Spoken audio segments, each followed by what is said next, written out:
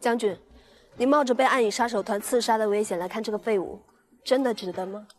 他毕竟是我丈夫，此次回中海，有些话还是要当面说清楚。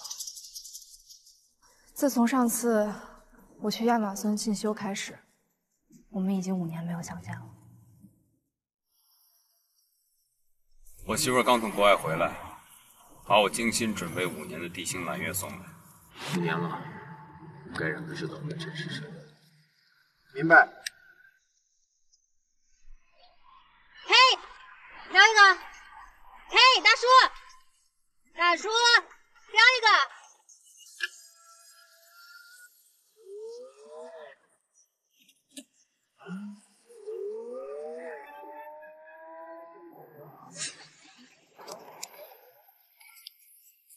这破出租也能让飞车党盯上？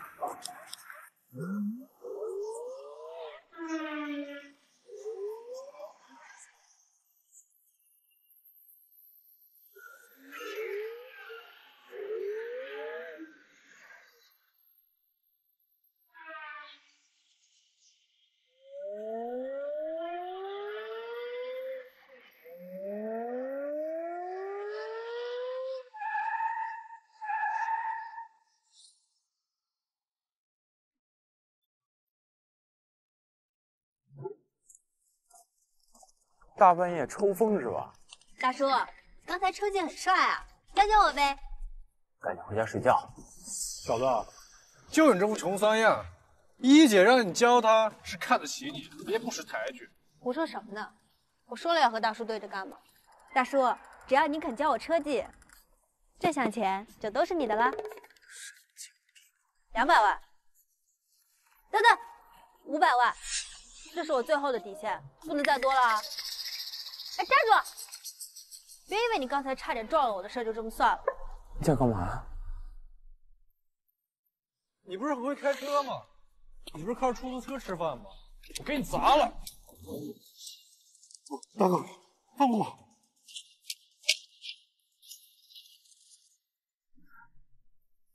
还让我教吗？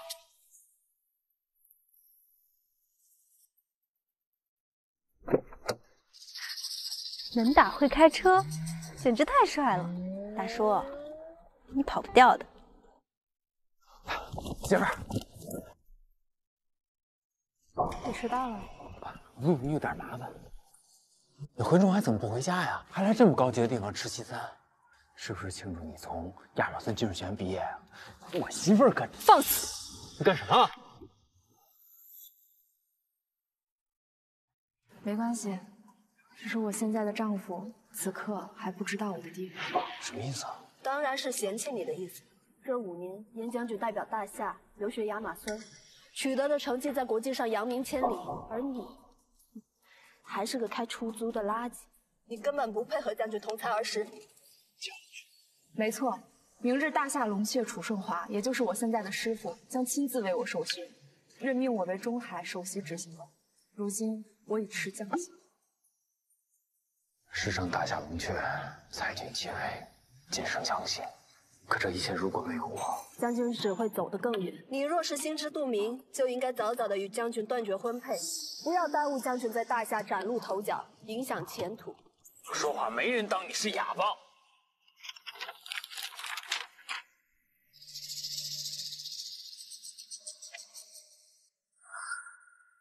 离婚协议书，我们5年的感情，我供你出国留学，出钱又出力，当回来的就是一张离婚协议书吗？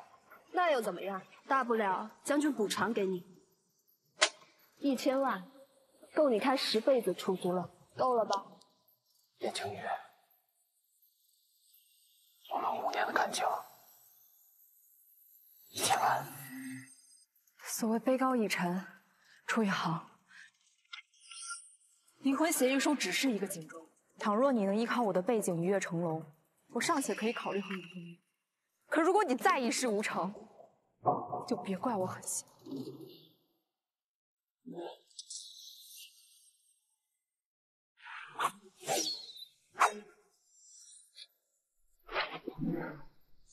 还不快跑！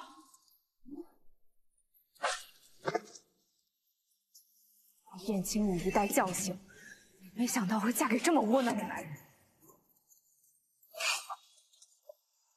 你们是暗影杀手团赤鬼四煞，亚马孙军事学院 A 级校尉白羽，你们的对手是我。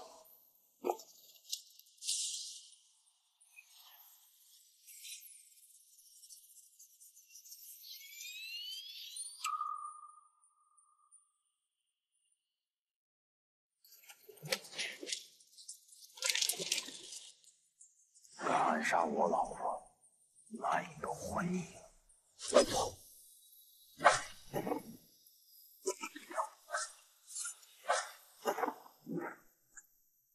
你们暗影杀手团可听说过我们亚马孙学院流传的一句话：一犯死耻，方论死物。将军，不必多说，那个男人已经让我失望透顶。通知巡司部门过来善后，查清楚这些杀手的真实身份。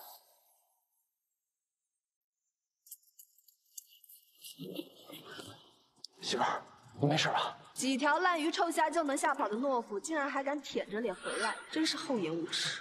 媳妇，你听我解释。对我而言，这只是小场面，对你来说也算是惊世骇俗了。但是你夹着尾巴逃跑的样子，真的很让我恶心。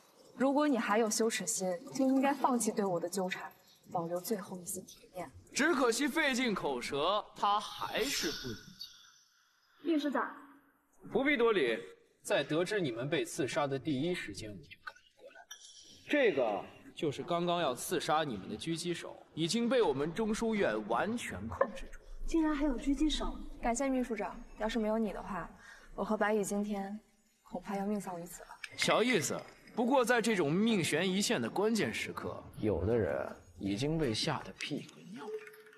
你们中书院可真是搞情报工作。 将盗窃的本质发挥的淋漓尽致。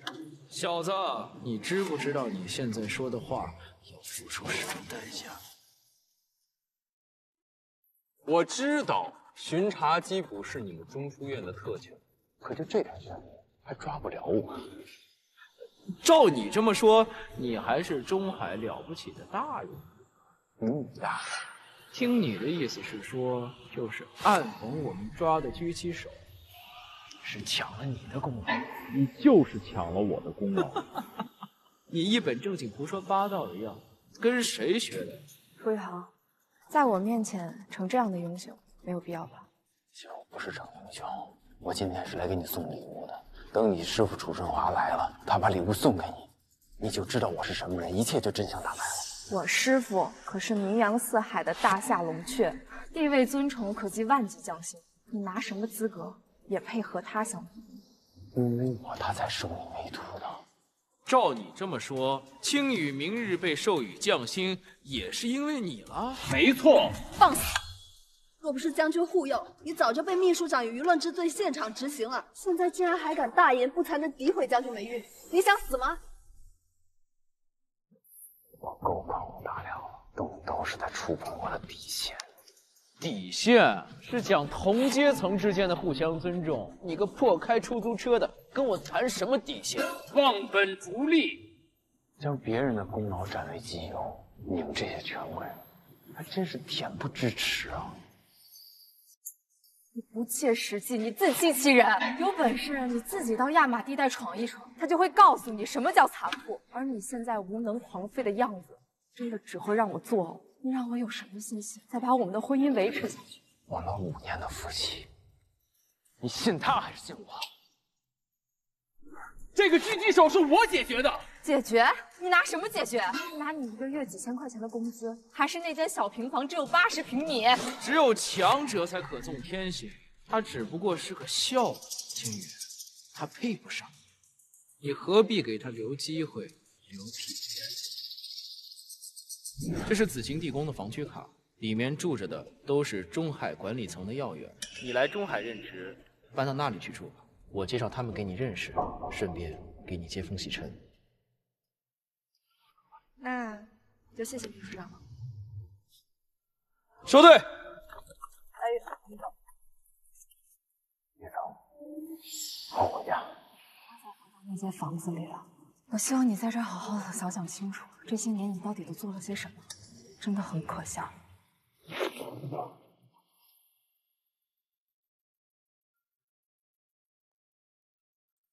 但愿最后你别后悔。楚宇航，希望你能明白，今日你我已回不到从前了。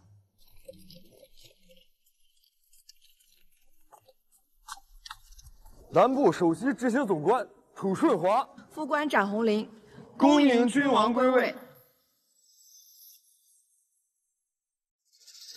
到这个时候还在前演员证明自己，简直无药可救。恭迎君王归位。老师，这是你要的地心揽月。不必了，你大夏龙穴教的好徒弟，还没等我归位，就已经和我分道扬镳了。是徒弟教导无方。当年你入我龙门，出道即巅峰，但终究是太年轻，太急于求成了。老师，那明日的授勋仪式，如今燕家岌岌可危，需要他晋升将星的力挽狂澜，这也是让他去亚马逊留学的目的。是。20年前你救我一命，如今我为你守护了5年，就当报恩了。就吃一个，就吃一个好不好，小朋友？小朋友，不给你吃，我不能给你吃。你不给我就抢了。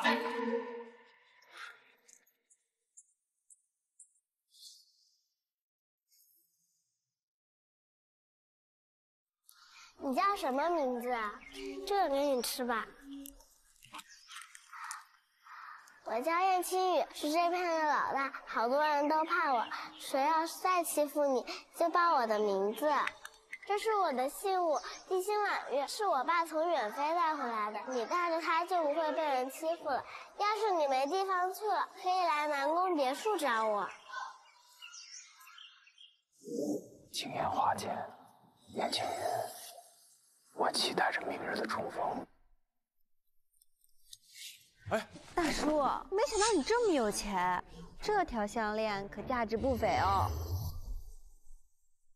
你又来干嘛？还想让我叫你飙车啊？车技可以慢慢练，可大叔这样的男人可不好找。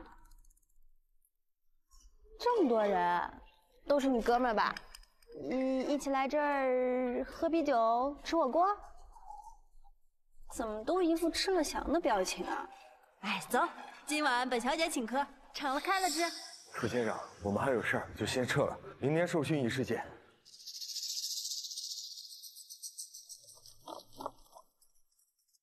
这些都是你小弟啊？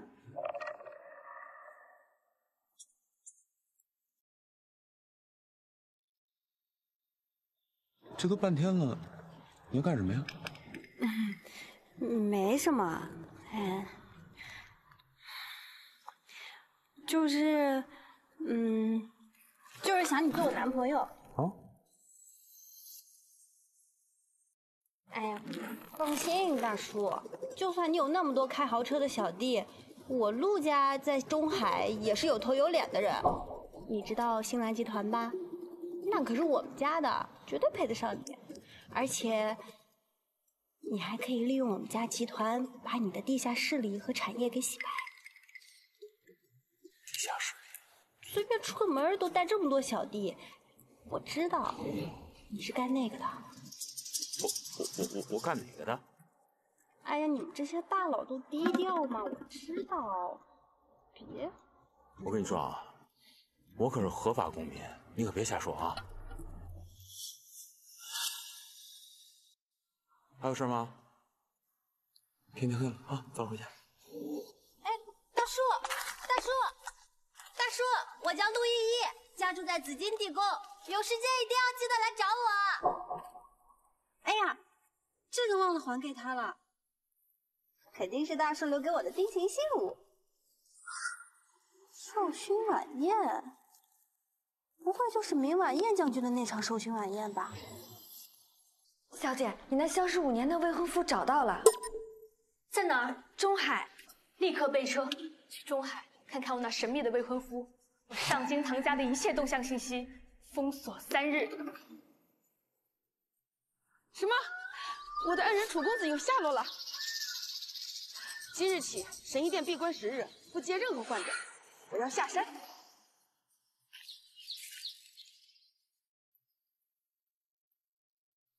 老师，将军徽章已经入了。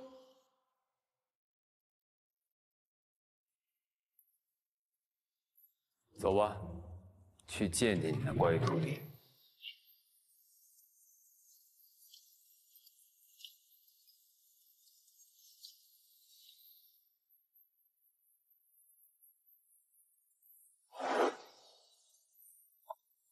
大叔，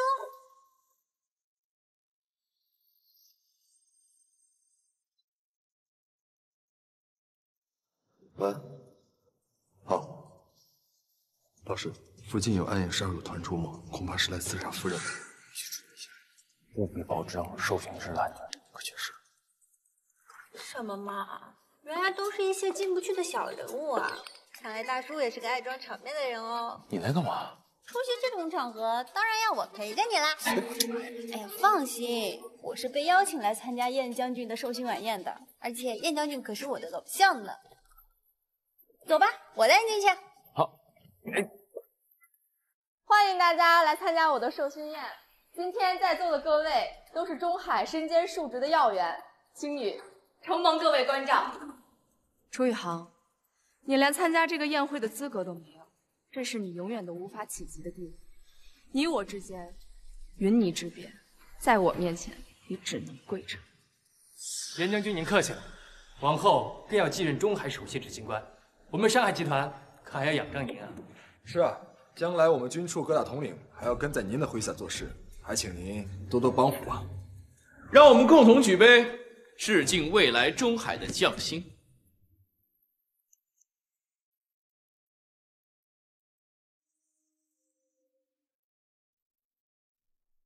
今日我师父大夏龙雀将会亲自为我颁发将勋勋章，此刻让我们恭迎龙雀大人。龙雀大人到！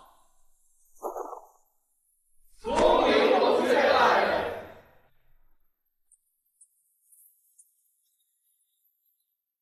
这些都是中海的天啊，怎么都给你跪下了，大叔？你到底是什么人？哪子？怎么是你小子？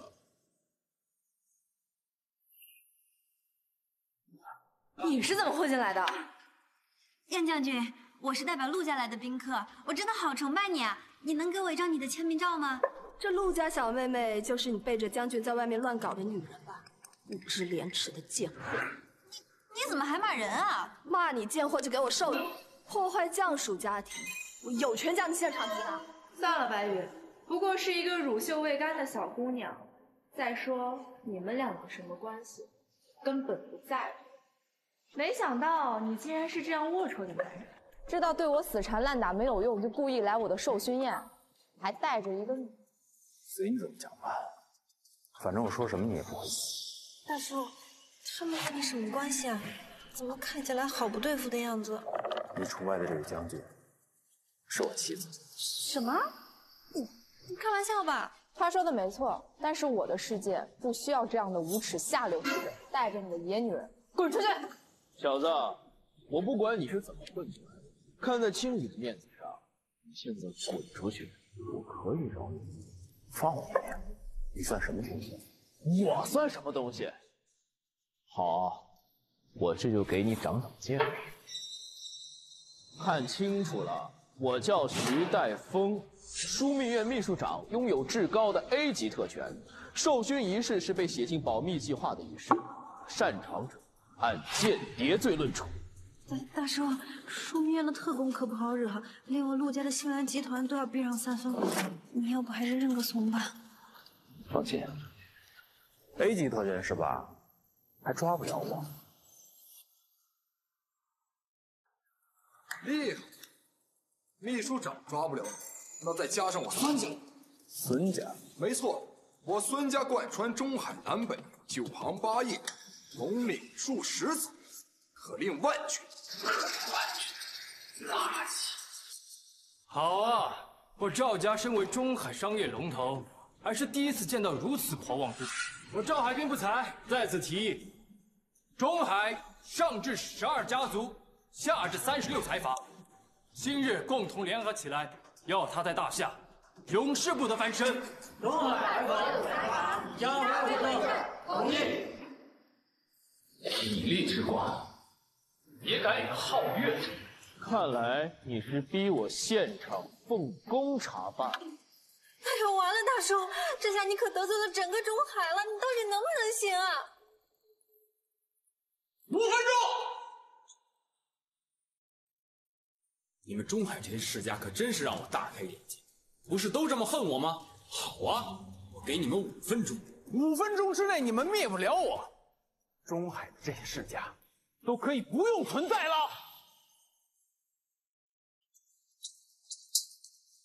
到底还要闹到什么时候？你当着这么多人的面打我，打你是让你这条贱命清醒清醒。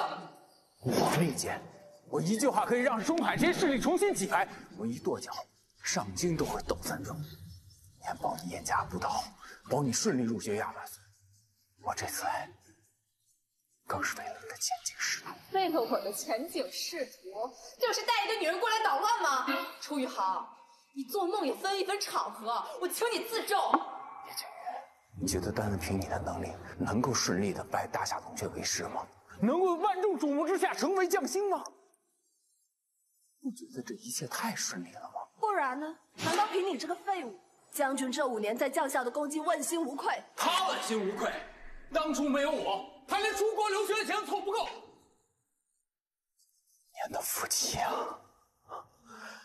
就算你不相信我说的，作为你的丈夫，我总该有权参加你的授勋宴吧？你没资格。真是差点被你给骗了。5年前是我徐家暗中帮助燕家夺得子官，跟你个小小司机有什么关系？真是不知。现在滚！过了今晚，你我婚姻到此为止。不与你当众离婚已经是给你体面，别不知好歹。像你这样窝囊废，没有了利用价值，就只配弃如敝履。弃如敝履。燕景宇，你现在真的高不可攀了。现在让你滚是给你保命的台阶，若再胡搅蛮缠，谁都救不了你。我今天是来给他授勋的，我需要下代价。给我授勋？有意思啊！你这破开出租的，也敢在这儿大放肆？依我看，要不是这陆家的小姑娘鬼迷了心窍，你这辈子恐怕都进不了这种高级场合吧？啊！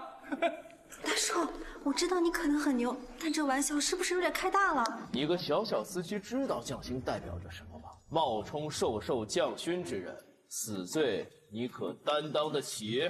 我来给他长长见识，让这个开出租的以后也见的人也可以吹嘘一下，在古代有重大功绩者得授勋，赐剑赐勋者飞黄及第。而现如今，除了大夏龙雀与国主有权利，可敢问还有第3人吗？你要再敢多言，即便是燕将军，也保不住你的狗命。当然有，只不过你们鼠目寸光，不知道天外有天，人上还有人。真是可怜又傻不自知。若提起第3人，那也是护我大夏命脉，可只身镇压无数匪寇蛮夷，拥有至高的无上权与力。恐怕你这样的小瘪三儿连听都没听过。只可惜，这样传奇的人物，我找寻了他5年，却突然销声匿迹，毫无音讯，再无入室。龙雀之上，唯我一人。你找了这么多年的人，远在天边，近在眼前。就凭你，也敢冒充那位大人？放肆！敢冒犯龙雀大人，亵渎无上尊驾，我看你是自掘坟墓！放肆！有眼无珠，做事无余。你们可知，这无上的存在就在你们面前。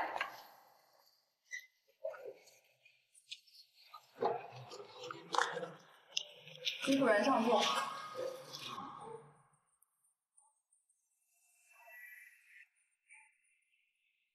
你又是什么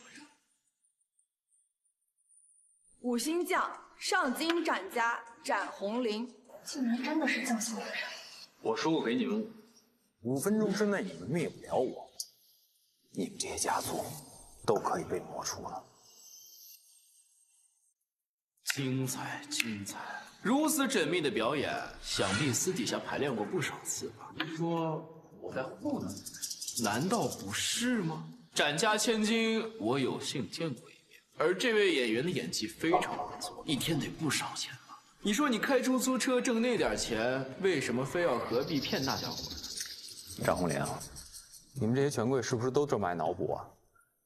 主任说笑了，品阶的高低取决于做事的大小。他们徐家和我们上京斩家根本不在一个层次。那以你展家的实力，吞并这些家族需要多久？3分钟即可。执行。是。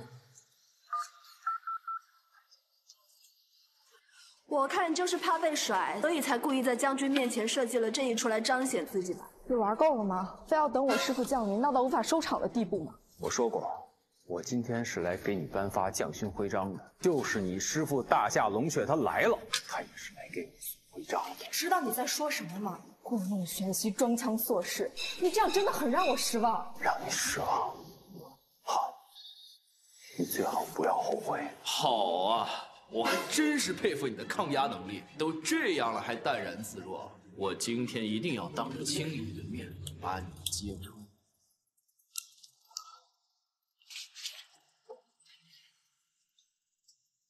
这就是传说中的九鼎青铜树。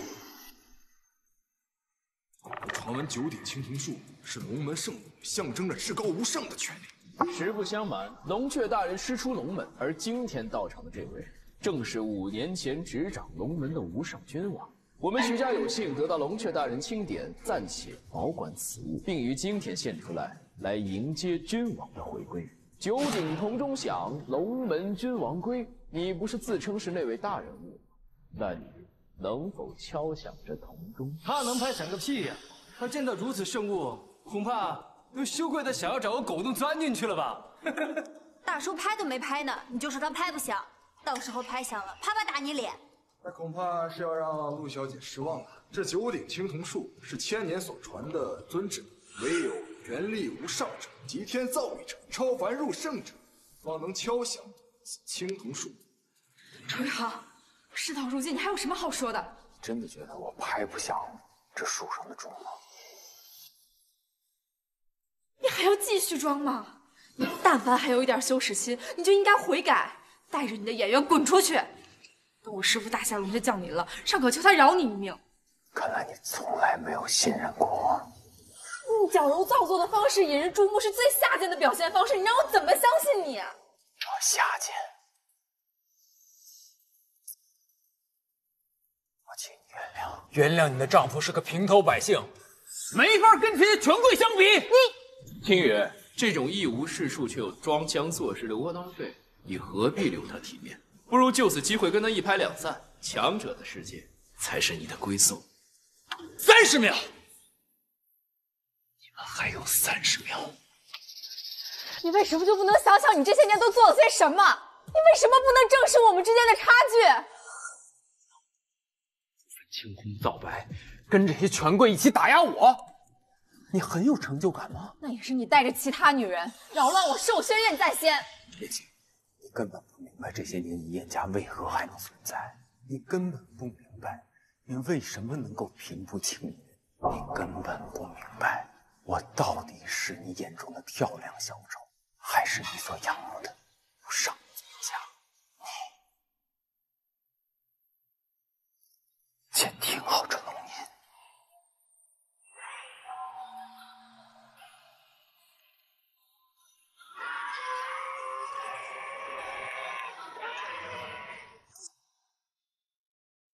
一声响，真龙现，凌驾万人胜青天，这是真的。大叔，你竟然真的拍响了！是不可能，他一个破开出租的，凭什么拍响这九鼎青铜树？去躲避，对，是障眼法。10秒，你们还有10秒。什么10秒？二钟下，阶级造化，天地间。你们这些权贵，平时一句话一个念头就能让普通底层死无葬身之地，这种事情没少干吧？我今天就站在这里，我看你们谁能将我除。这第2项，只有龙雀大人那般人物才能拍下，这到底怎么回事？最后一条，时间到。今天我就要让你们引以为傲的家徽碎为粉尘，要让你们高高在上的身躯坠入深渊，要让你们知道你们和我之间的差别。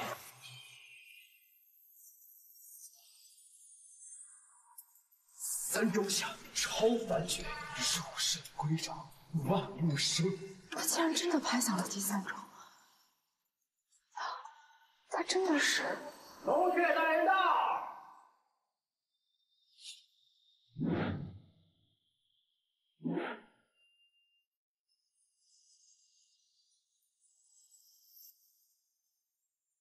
什么？我们吴家财产被吞并了？人物呢？干什么吃的？赶紧补救啊！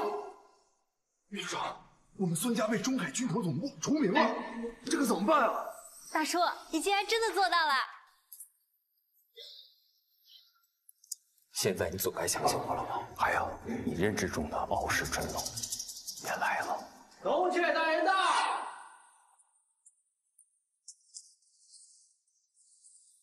恭迎龙雀大人！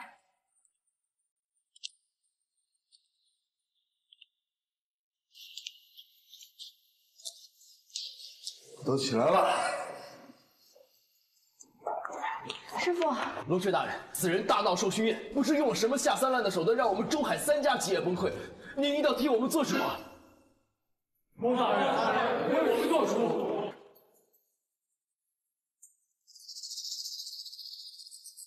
授勋仪式就此结束，这场闹剧该结束。师傅，他是我丈夫，不过是一个泛泛之辈，不懂规矩，还请师傅原谅。行了，对于今天晚上的宴会上的闹剧，我很不满意。我决定，中海各大家族同心洗牌，今晚宴会取消。师傅，不必多说，你我虽师徒一场，但很多事情需要你自己去经历与体会。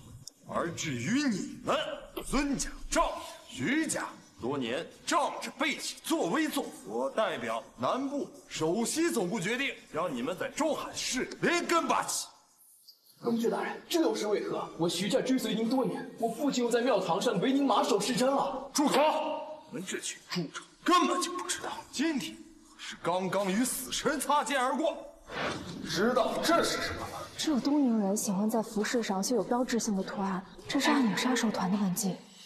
不错，其实你们早就被暗影包围了。若不是有位贵人出手相助，你们早就失去尸体。如今白捡了一命，还有什么怨言？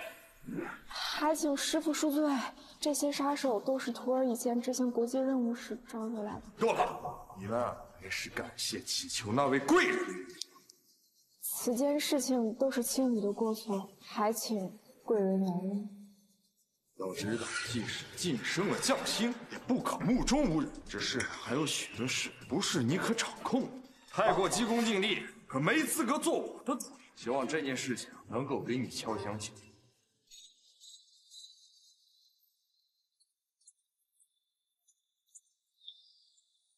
龙须大人取消了燕将军的授勋仪式，这可算是大夏的头条新闻了。这中间一定是有什么误会。不过龙雀大人说的贵人又是谁啊？燕将军，现在我们中海3大家族已经岌岌可危，恳请您在龙雀大人面前替我们求求情，救我们于水火之中。恳请燕将军。你看清楚了，这些人就是你眼中的强者。这一切都是你造成的。没错。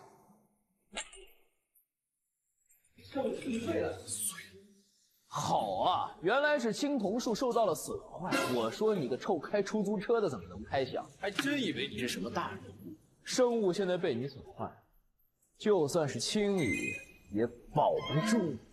损毁圣物，这圣物是楚顺华让你们徐家代为保管的，你看管不力，也赖在我头上吗？这几年养精蓄锐，太久没怎么出手，神话那边一下子仗势太猛，居然给败坏了。楚玉航，大闹受勋于世，罪该万死。你为什么要这么做？我做什么？我问你，你为什么要这么做？为什么要破坏我千载难逢的机会？你知不知道我为了这一天我付出了多少？我真的没想到，这些人随便2句话能让你降智于此。我只相信我自己眼睛看到的。若不是你带着这个女人来寿星宴，又怎么会有这么多的祸事？楚阳，你今天晚上的所作所为，真的很让我作呕。你现在对我就这么厌烦吗？没错，甚至失去了耐心。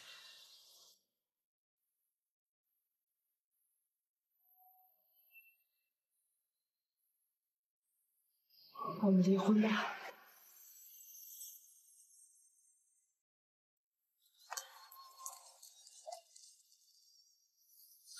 你说真的？没错。好，如你所愿，我再也不会纠缠你了。你别后悔。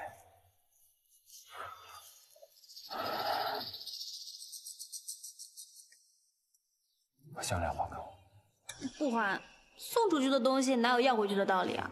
这项链是他送我的信物，既然离婚了，就该物归原主。好吧，反正别的女人的东西我也不稀罕。这项链我精心打造了5年，现在我物归原主，你我两不相欠。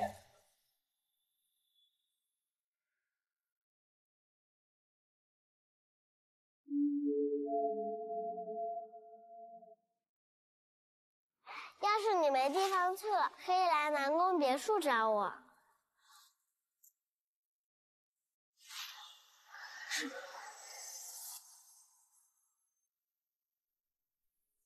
是我。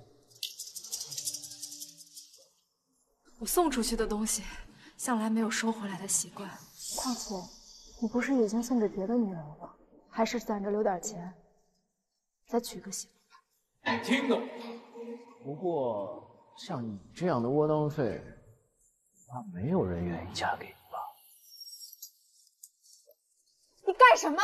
你在我面前耍横打人，你是不是觉得自己很能耐了？他该打！你有什么资格说这样的话？我不管你对他有什么意思，现在你跟他道歉。你让我跟他道歉？他破坏你我夫妻关系，你让我跟他道歉？跟你离婚只是我个人意愿，跟其他人没有一点关系。现在道歉！叶静宇，你真的绝情了。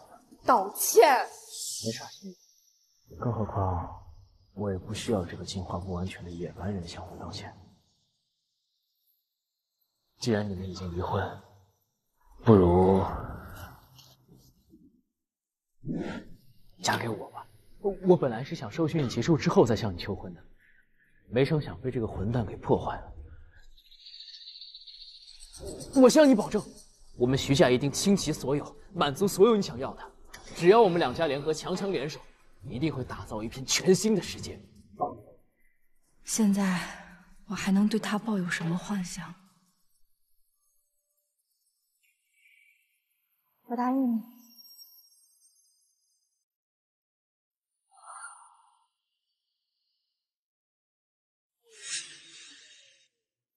真是恭喜燕将军，贺喜燕将军，终于摆脱了这个废物的纠缠。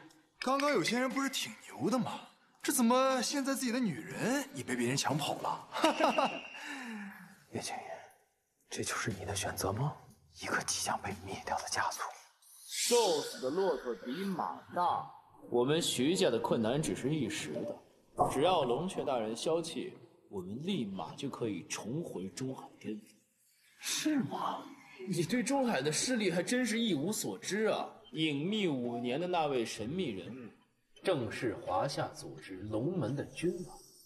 我们徐家有幸参赛，那位大人物承诺成为我们徐家最大的倚仗，只要我们一个请示，徐家立马就可以重回巅峰。到时还可以给青羽一个全新的未来。秘书长所言不虚，可他一个开出租的，懂什么上层领域啊？到时候还请徐公子上请君王保我赵家绝处重生。中海所有家族共请徐家担保。看到了，这就是权势，是你一辈子都接触不到的权势，一呼百应，一呼百应啊！你说你有幸攀附君王，那我为何从来没见过你？哎，你真行啊！我都摊牌了，你还在这儿冒充，我真是佩服你。在秘书长面前，他就像个笑话。我这辈子最大的笑话就是在这个女人身上，我浪费了5年，5年。我承认，我出国留学的资金是你一点一点看着出租车赚来的。如果你觉得这些钱是白白浪费的话，我可以10倍、100倍的偿还给你。在你心里，我们这么多年的感情，是这点补偿费可以衡量的吗？不然呢？这5年来，你除了学费还给过我什么？我没给过你什么吗？他给过你什么？前景、匹配的地位和可以在同一片世界对话的权利。你要权，我可以给你权；你要利，我可以给你利。就是要天上的星星，我都可以摘给你，却因为不认识我的身份而摒弃我。拜托你下次说这些胡话的时候，你能不能关一下你的大脑？这些话我都已经听了无数遍了，我已经听烦了，听腻了。是啊，也听够了，我也说够了，再说就不礼貌了。这个婚不用你练，我主动退出。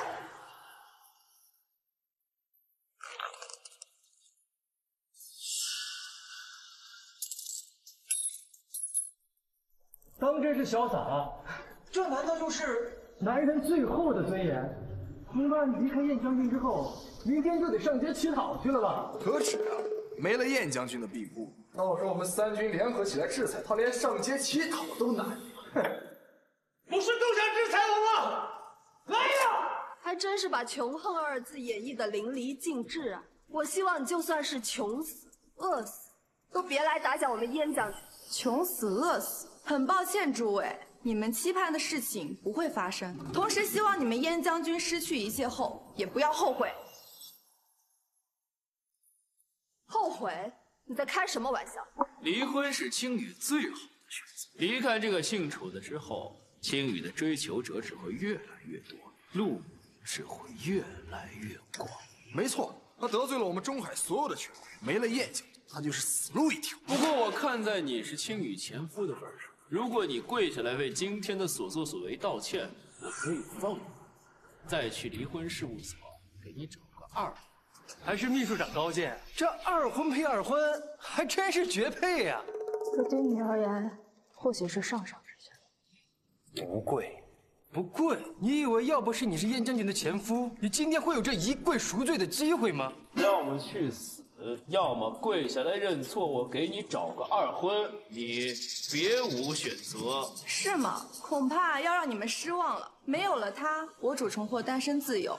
那些世家千金知道后，只会比肩计种的前来提亲。真正目光短浅的是你们。神医殿的女人就应该穿着嫁衣骑上骏马，就算奔驰万里，也要找回自己的如意郎君。楚公子，我来了。10年前您的救命之恩，晚木只能以身相许。小姐，楚先生已有下落，目前在紫金地宫举行的寿星宴上，刚被燕家长女离婚。他燕家不要的男人，唐月姬要。周一航，你这从哪儿找来这么专业的演员，还挺敬业的。我能不能请他陪我演场床戏啊？这妞还挺辣的哈！说我可以欺负我的人不行。今日种种，不宜一忍再忍，别得寸进尺。想用这样的方式获取其他女人的欢心，你简直无耻！我告诉你，自今日起，你离开我叶青羽，便不会有人再护你周全，更不会有人愿意嫁给你这样不思进取的窝囊废。谁说的？我就愿意。就凭你，这儿也没你什么事。大叔，你就认命吧，没有他你还有我呢。燕将军，虽然您是我的偶像，但您和大叔离婚真是您的损失，你都不知道大叔有多厉害呢。陆依依，你与他为伍，就是与我们中海所有权势作对。我劝你识相点儿，别给你们陆家惹出事端。我不管，反正你们谁跟大叔对着干，我就跟你们对着干。我陆家新兰集团也不是吃素的，今天我就要护我大叔周全。小丫头，我劝你可别被这个野小子给骗了。一个小小陆家顾得住吗？你别说你一个陆家，就算是10个，也保不住。那再加上我呢？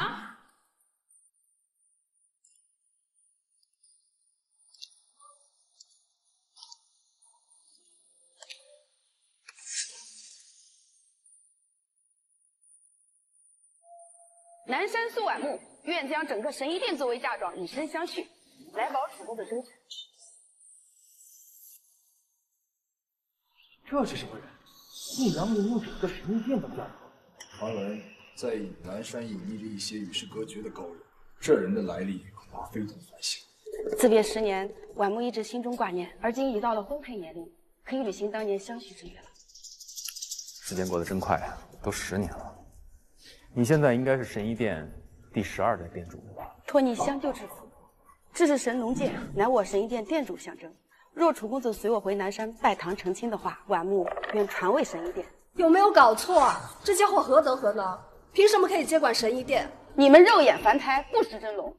楚公子乃天选之子，能入他麾下，是我神医殿的荣幸。真是荒唐，还天选之子，我看就是又整一个剧本，新整一出戏吧。还有第2场呢，真是下血本了。既然是神医，让我帮可可拜拜火呗。真是愚昧无知。不对，这是真的神龙剑，我在我学院的资料上看见过。这到底是怎么回事？你为什么会跟神医殿有关系？这就是你所谓的底气是吗？红玲不是说过吗？离开你，我的选择百舸争流。这位小姐，麻烦你摆清你的位置。你和楚公子已经离婚了，我们什么身份就不劳你操心了。而且楚公子的底气永远是他自己，这是你无法改变的事实。将军，这家伙和这狐狸精说不定早就有一腿，你现在看透他，只能说明离婚是最对的选择。是啊，青羽，这帮神医殿的人说到底就是会点医术的江湖人士罢了，在中海无权无势，根本不足为虑。听你意思，我是不能护楚公子周全了？当然，除非是上京的实权家族相助。你们这群江湖人士，今天想要保全他，不够格。不知我上京唐家可否够资格？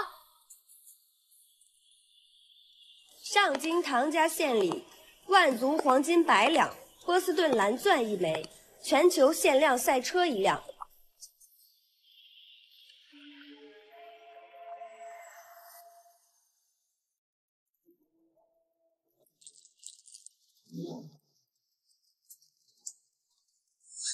楚先生是我的未婚夫，你们在这咄咄逼人，自然由我来保他周全。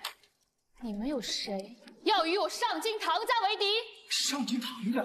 可是那个无论是权力还是影响力都是大夏第一的上京唐家。我们唐家在上京这个错综复杂的权势中根深蒂固，是他们恩惠的不计其数，更是在大夏有一半的商系氏族拜他们为首。而他们的子嗣被称为唐家嫡系，只为掌控追随他们唐家的豪门氏族。秀莲送来的这些礼物都是我们得不到的财富，大叔，你发大财了！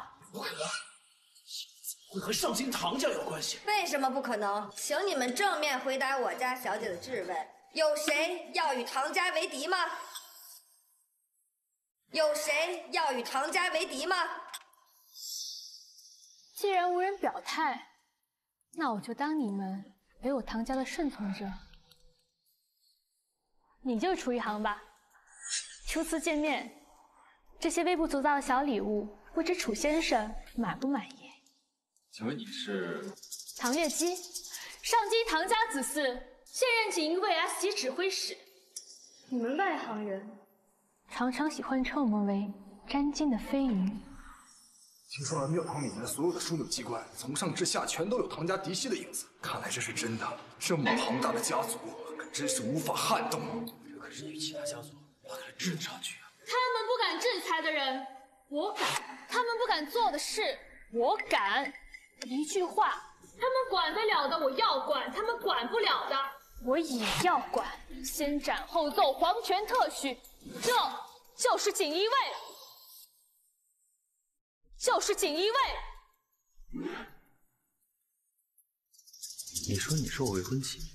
没错，但在具体交流之前，你似乎有很多麻烦要处理，也包括你这自命清高的前妻，需要帮忙吗？不需要，谢谢。那还请楚先生自便。您入我唐家的男人，希望是一只能捍卫自己尊严的雄狮。这点小事我自己处理就可以了，但不是因为你们唐家的门面。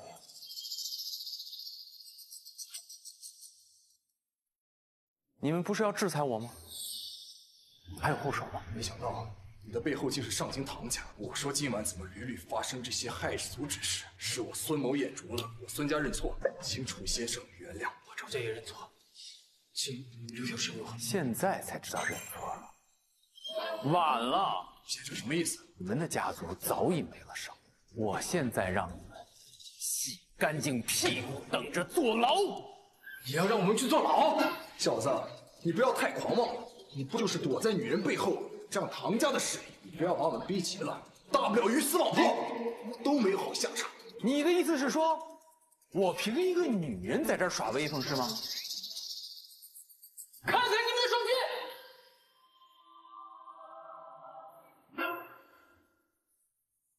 赵家的产业怎会如泡沫一般消失？此等隐秘之事，所知人甚少，怎么会被公之于众呢？你。姓孙的，无话可说，我愿意去自首，还请楚先生放过我家里无辜的妻儿。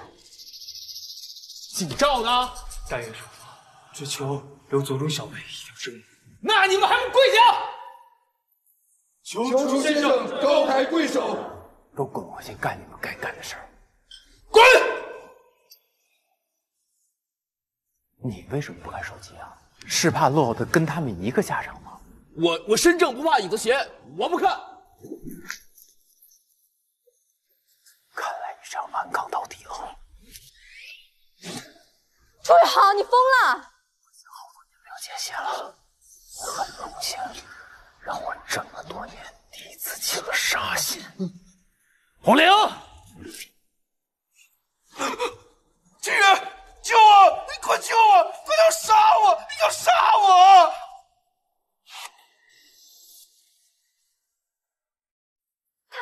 他都吓得尿裤子了。看到了吗？这就是你选的人，一个无能的懦夫。现在我说，我保你严家5年不到，你可信服？我说我一句话，能让中海的势力重新洗白，可质疑？我说我是来为你颁发徽章的，还觉得可笑吗？倘若你真有那么大能耐，5年前你又何必隐瞒？只是觉得燕小姐独立自强，所以才背后操控，送你到梦寐以求的亚马孙军事学院进修。5年前，我突然收到录取通知书的那一刻起，我是有所怀疑。可是你也可以明明白白的告诉我呀！你争强好胜，如果我说了，你还会去吗？这5年我天天盼着你回来，盼着向你表明我的身份，可我等来的却是一个被功利迷失了心智的眼睛。燕小姐，恕我直言，你和楚公子根本不在一个层次，离婚对你来说或许是一件好事。你少在这里强词夺理！你知道将军这5年是怎么过来的吗？他为学院执行任务九死一生的时候，你在哪里？他被敌人追杀追得快要断气的时候，你又在哪里？将军也是个女人，她也需要被人呵护。既然你这么厉害，那你告诉我，这5年你给过他一点温柔吗？将军为什么不能说？我这都是在间接指责你，欺负你。楚宇航就是个吃女人软饭的废物。他根本就不是个男人！你敢打我！这下人就要管好自己的嘴，再多说一句，我杀了你！杀了我？那我要看看你这个5星将是不是水货！红玲，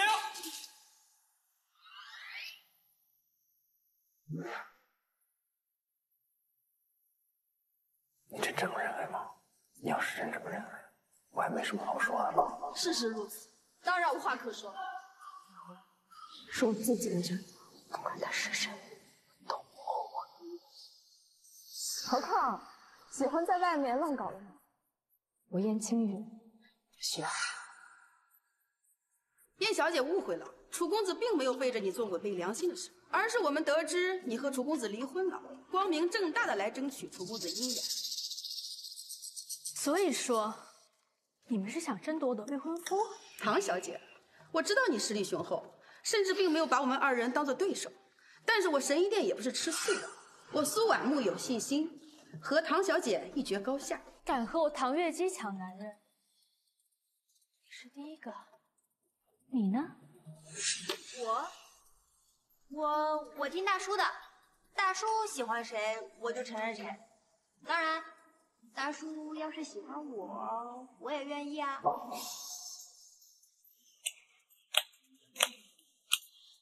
很好，不错。没想到我这个未婚夫在外这么受欢迎啊！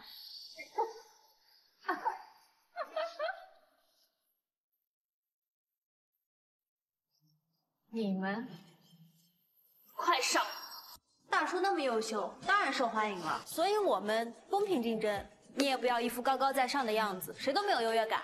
这世上没有所谓的公平，你们陆家在我面前连喘息的机会都没有。你少吓唬我，有大叔在，我才不怕你呢。看来陆小姐很依赖你哦。唐小姐，她还是个小姑娘，没必要这样吧？楚先生在护短，护短算不上。唐小姐不远千里来到这里，应该还有其他的事要谈吧？当然。不过现在这儿有3个女人等你来选，楚先生还要在我们3人之中做出选择。我上京唐家自不必多说，就算你愿意跟我走，我们还是要进一步聊聊，再决定婚姻。是啊，楚公子，今晚无论如何，请给我们3人一个完整的答复。我还没领离婚证。事到如今，离婚证还有用吗？3个大美女都已经摆在你面前了 ，A、B 或者 C， 选妃吧。好，我会选的。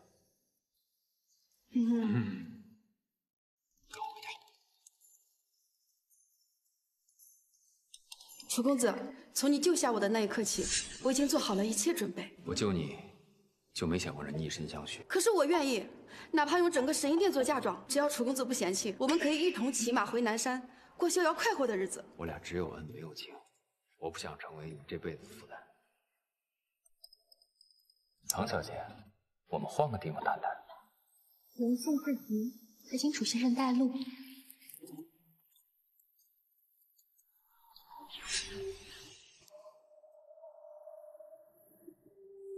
大叔，你考虑我呗。楚一航，我不会就这么轻易放弃的。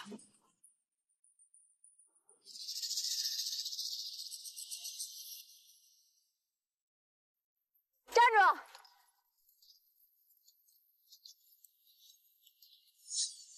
有事吗？所以这个女人和唐家就是你最终的依靠，是吗？你能想到这些，我猜到了，但你能说得出口，我还是挺震惊的。没什么可说的。你别走，燕小姐，请你不要再打搅我的未婚夫。一个只会站在女人背后的男人，我没有兴趣打扰。那样最好，但愿你以后不要后悔。你们唐家也不怎么样吧？一个别人不要了、不喜欢的东西，你喜欢的不得了。燕小姐，别因一个男人在失理智，我们唐家可不会惯着你。要走了，还有要紧事要谈呢。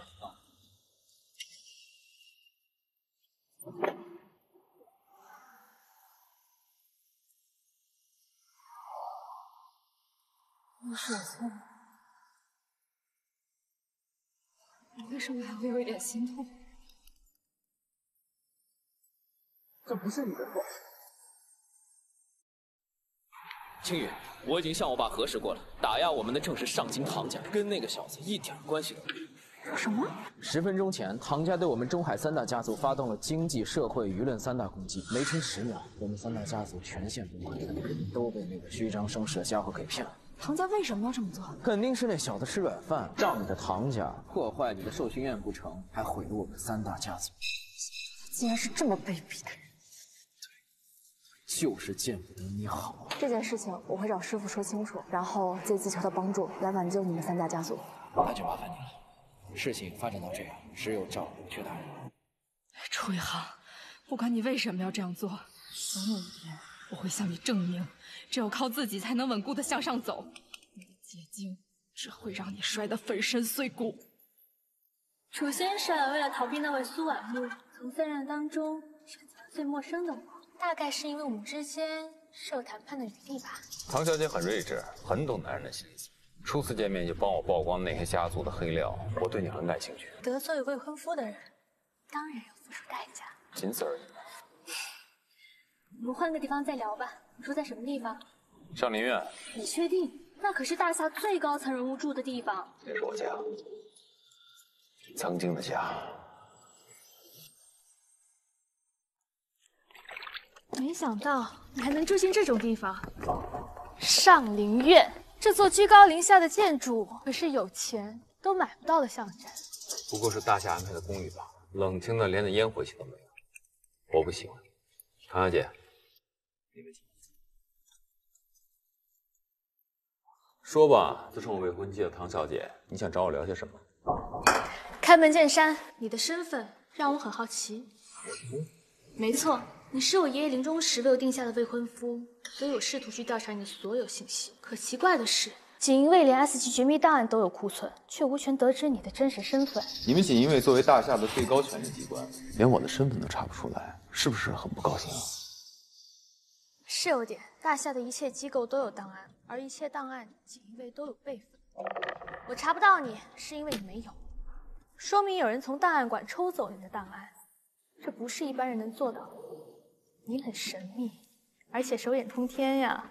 如果我不是你说的那位手眼通天者，那说明你潜入过国家档案馆，销毁了个人资料。我会以反谍职权将你就地逮捕，移送枢密院查办。而且我查过你的流水账单，每年都会有不同的官方账户向你汇入数百亿的巨额资产，这可不是一笔小数啊！你查了这么多，那你想知道什么？我到底是不是他？我到底是不是他？一切不合理的事情不会凭空出现，有权贵以种种名义占用国库资金，却来养活你这一个出租车司机，那么你一定有着非同寻常的价值。如果没有，权贵们何不用这笔钱养情妇？你们搞情报工作的，总爱把事情说这么夸张，不过也接近事情真相。看来我分析的没错，既然你有价值，那就好办了。有价值的人在任何时代都会受到人尊敬。我知道你不是一般人，想让你入我唐家，帮我夺取家主之位。唐小姐，野心很大呀。我为什么要帮你？这是我爷爷的遗愿，我爷爷叫唐泰，他临终前把我托付给你，说你是一个足以信过的男人。小子，看到这封信的时候，你师父我差不多已经归西了。为师生前没啥遗憾，唯一放不下我这宝贝的孙女，所以私自做主，给你定下了这桩婚事。想知道你父母在哪儿，就替我照顾好他，扶持他登上唐家家主之位。你知道我父母在哪？等你扶持我上位，自然就什么都知道。我父母失踪了这么多年，对他们的下落我也不怎么关心了。倒是你爷爷，他是我人生中的第一位导师，没有他就没有我的今天，这是我欠你唐家的。既然是师命，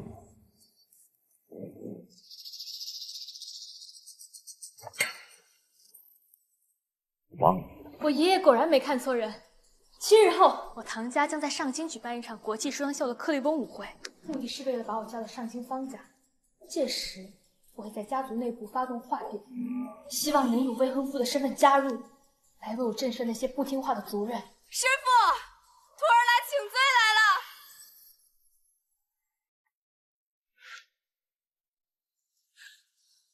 师傅，上次受寿轩宴，我丈夫破坏了，也有我的责任。师傅，但是我已经和他离婚了，我已经和他撇清了关系，求师傅原谅徒儿。我来你家门口造势。以前楚胜华住在这里，我来以后让他搬走。楚胜华，你说的可是那位功高震主的大夏龙雀？对，他也是晴雨的师傅。师傅，徒儿知道您在里面。如果师傅您不原谅徒儿，徒儿就一直在这跪倒，直到你愿意见到我。怎么说也是夫妻一场，你去帮帮他。帮的太多了，亲手毁了自己。是吗？看来楚先生是铁了心要给你儿一次教训了。他不算我爱的人。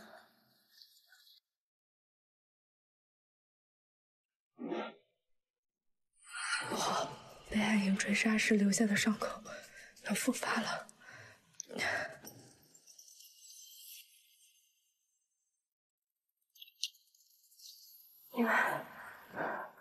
你们是暗影派来的杀手吗？追踪这么久，终于等到这个千载难逢的机会了。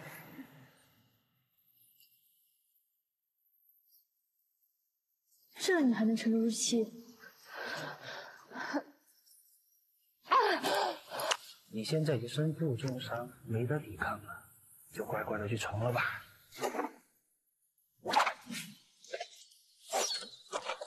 找事找到我这里来，找死！去！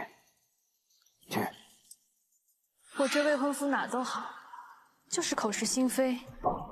5年感情，可没那么好结束。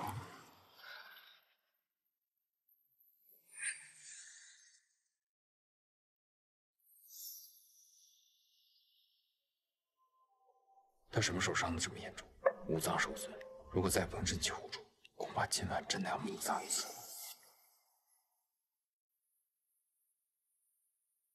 这弹弓竟然是重型武器留下的。叶青叶，你到底得罪了谁？为什么暗影会无止境的追杀你？吹好，我真是死了吗？有我在，你死不了。这一定是思想的梦境吧？所以，我死了，你也会一直缠着我的，是不是？你伤得很重，别说话了。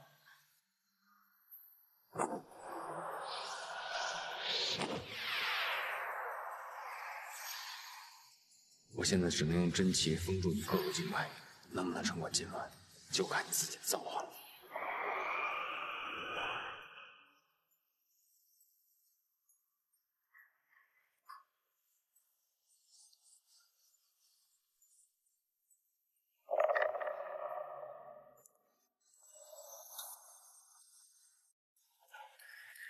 怎么样了？脱离生命危险了，但还要观察一看。那就好。既然如此，那我就不多留了。或许通过今晚，还能让你和你的爱人关系得到缓和。中海最顶级的7星级酒店宫中花园，是我个人的下属产业。这几日我会一直在那儿。若楚先生决定，可以随时来找我。这是什么？我的至尊贵宾卡，凭此卡，你可任意调配我在唐家旗下的所有资源，并且在唐家任何地方都可享用最高利率。明白你意思，那我就先收下了。告辞。师傅，你这孙女不简单呢，千万别把我搞了。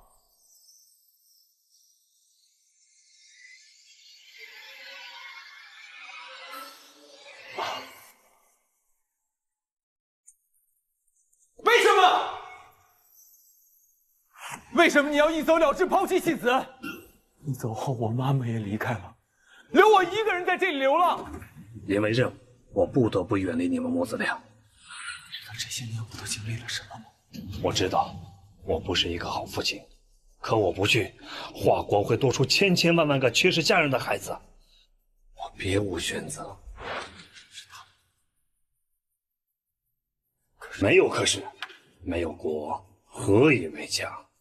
为了大局，我可以成为任何人，可以扮演任何角色，包括成为影。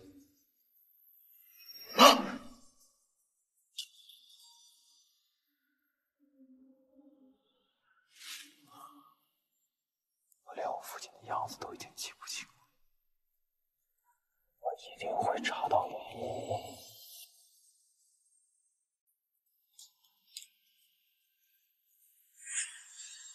你可真是让人心疼又气恨。今生将心对你就这么重要吗？既然这是你的追求，我就把它送给你，就当对你的补偿。我们扯平了。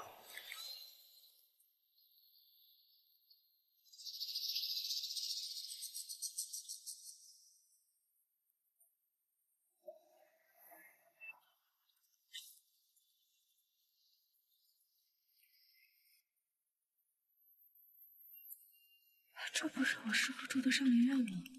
我怎么在这儿？昨晚到底发生什么事了？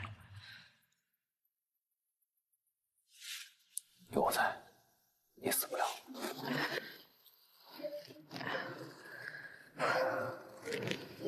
不可能！怎么会是楚瑶？怎么是他救我？肯定是个梦，一定是师父救的。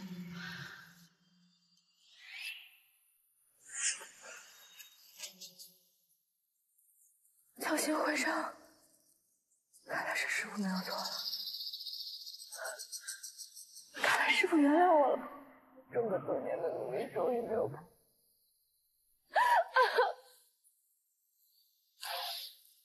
终于晋升上了强人。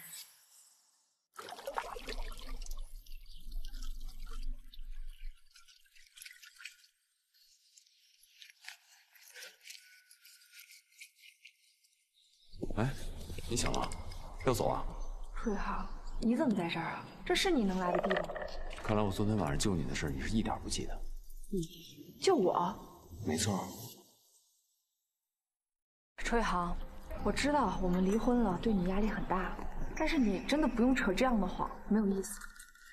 我没撒谎，昨天晚上你被暗影刺杀，是我救了你。你当我3岁小孩吗？是我师父龙雀大人让你来接我的吧？啊！我师父他不知道我们离婚了，所以我出事之后是他通知你来接我的吧？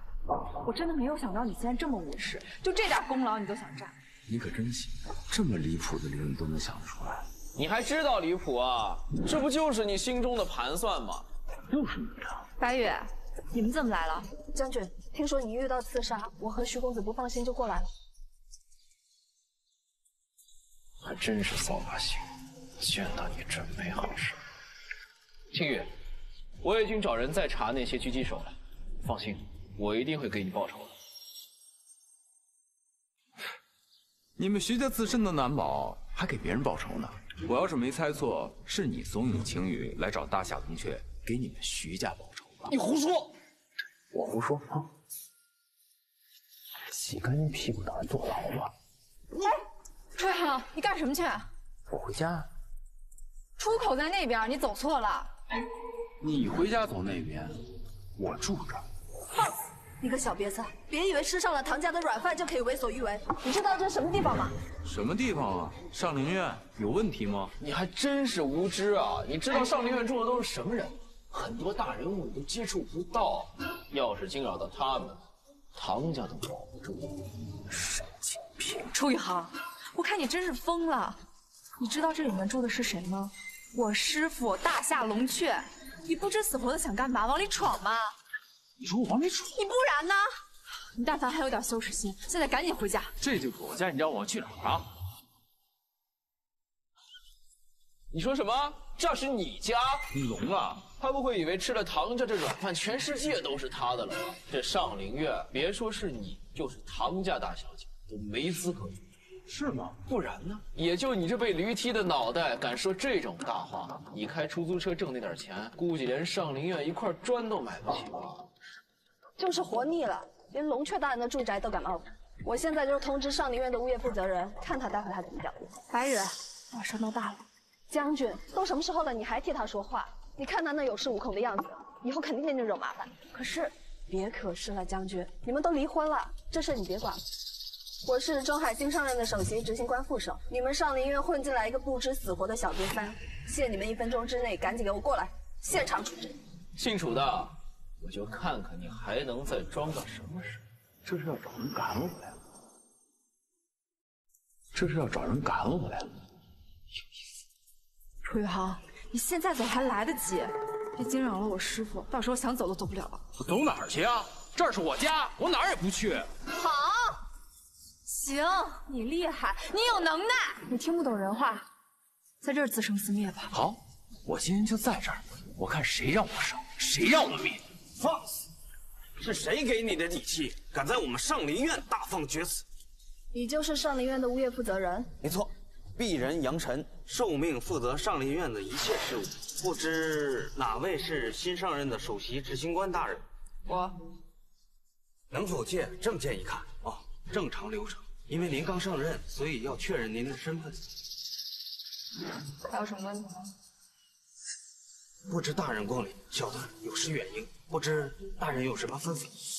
就是那个小瘪三，他竟敢说上林苑是国主为他所建，还想要私闯龙雀大人的住宅。敢在上林苑闹事，说吧，你想怎么死？这是我家，就你敢闯入上林苑，就等同于威胁大人物的安危。我随便一个名头就可以把你抓起来。看来你是真不认得。我身为上林苑的物业负责人，专为大人物看家护院，需要认识你吗？也对，我5年没回来住了，你不认识我也正常。上你们系统查查，这房子到底是谁的？上你们系统查查，这房子到底是谁的？妈的，你当我是白痴吗？谁都知道这是龙雀大人的住宅。捡起来，这是我给你补偿的机会，我让你捡起来。楚宇航。知道我们离婚对你打击很大，但这不是你胡闹的理由。我胡闹？难道不是吗？你上次就已经毁了我的寿勋宴，你现在趁着龙雀大人不在家演上这一出，你非要回到了我的仕途，你才甘心是吗？这么不堪。无论如何，我不可能让你在这儿胡闹下去，赶紧回家。回家？我们已经离婚了，我算是净身出户。以前的几十平米的小房子，再也不会回去了。你能不能清醒清醒？你不回那个10几平的小房子里面，你还能去哪儿住？你能不能不要再这样装疯卖傻了？你这样得不到我丝毫的同情，你只会让我觉得很恶心。叶姐，这辈子也就只有你敢打我，让我的耐心也让你耗尽了。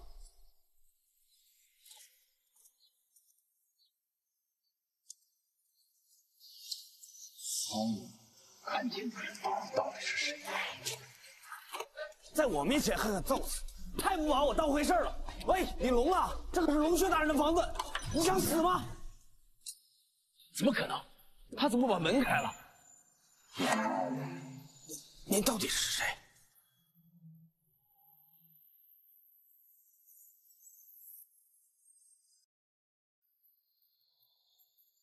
是龙门君王。自己去找畜生花认罪。明白。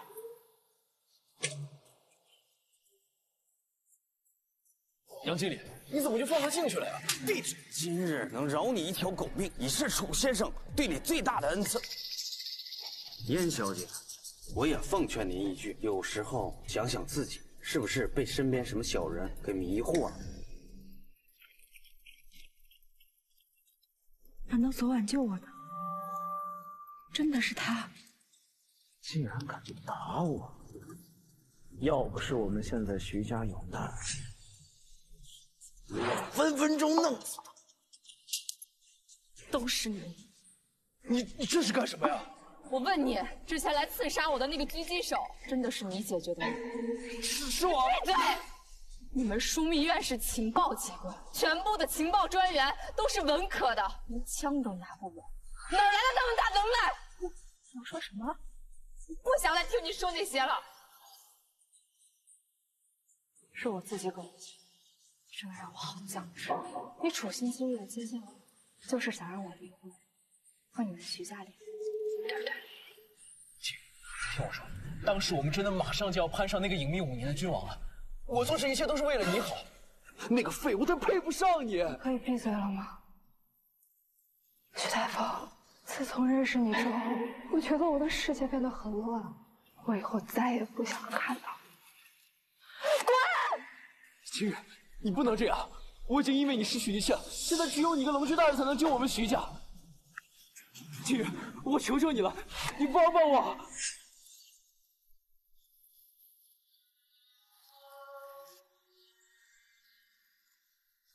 白月，你有没有发现，我现在已经被这些功名利禄变得面目全非了？我这些年这么努力，为了得到这门勋章，到底是为了什么？当然是为了你自己，为了燕家。我以前也是这样想的，但是后知后觉，我才发现我真的错了。楚宇航有一句话说的特别对，我变了，我变了好多，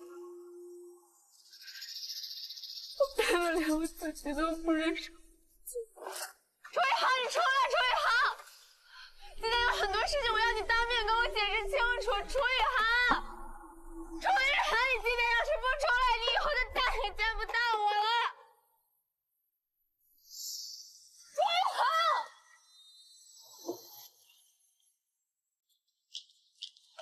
将军，他就是给脸不要脸，你根本就不欠他的，为什么要给他台阶下？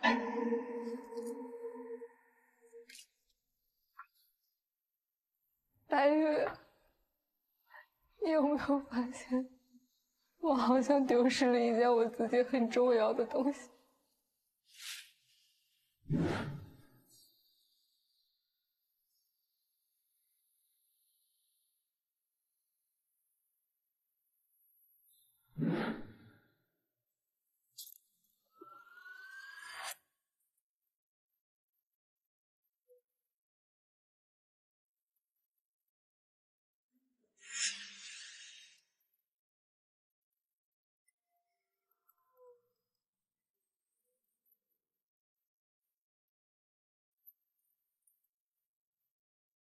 自从我的家族出了事儿，我就被奶奶赶出了家门。在这座大城市里，我无依无靠，父母自身难保，朋友相继离去。是他给了我希望，给了我快乐，是他给了我活下去和重新振作的勇气。但是这一切，好像都被我看透了。将军，你可千万别这么想。中海那么多的名流贵族要围着你转，争破了头皮要娶你，现在正是个好机会啊！不一样，以前的日子虽然过得苦，但是很开心，很充实。而今我虽然光鲜亮丽，但是我真的越来越累，我真的好累。将军，你不必劝我了。而今楚云航不愿见我，也是我自作自受。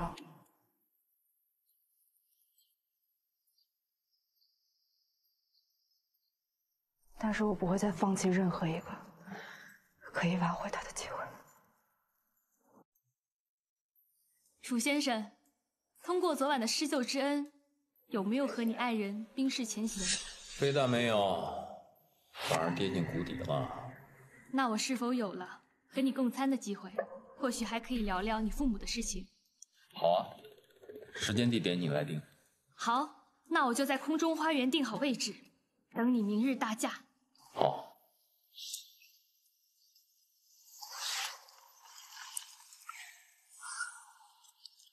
空中花园，唐月姬，希望你知道我父母的下落。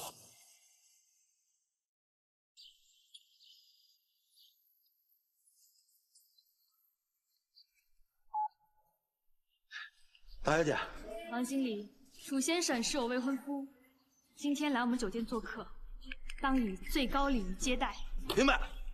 所有人集合。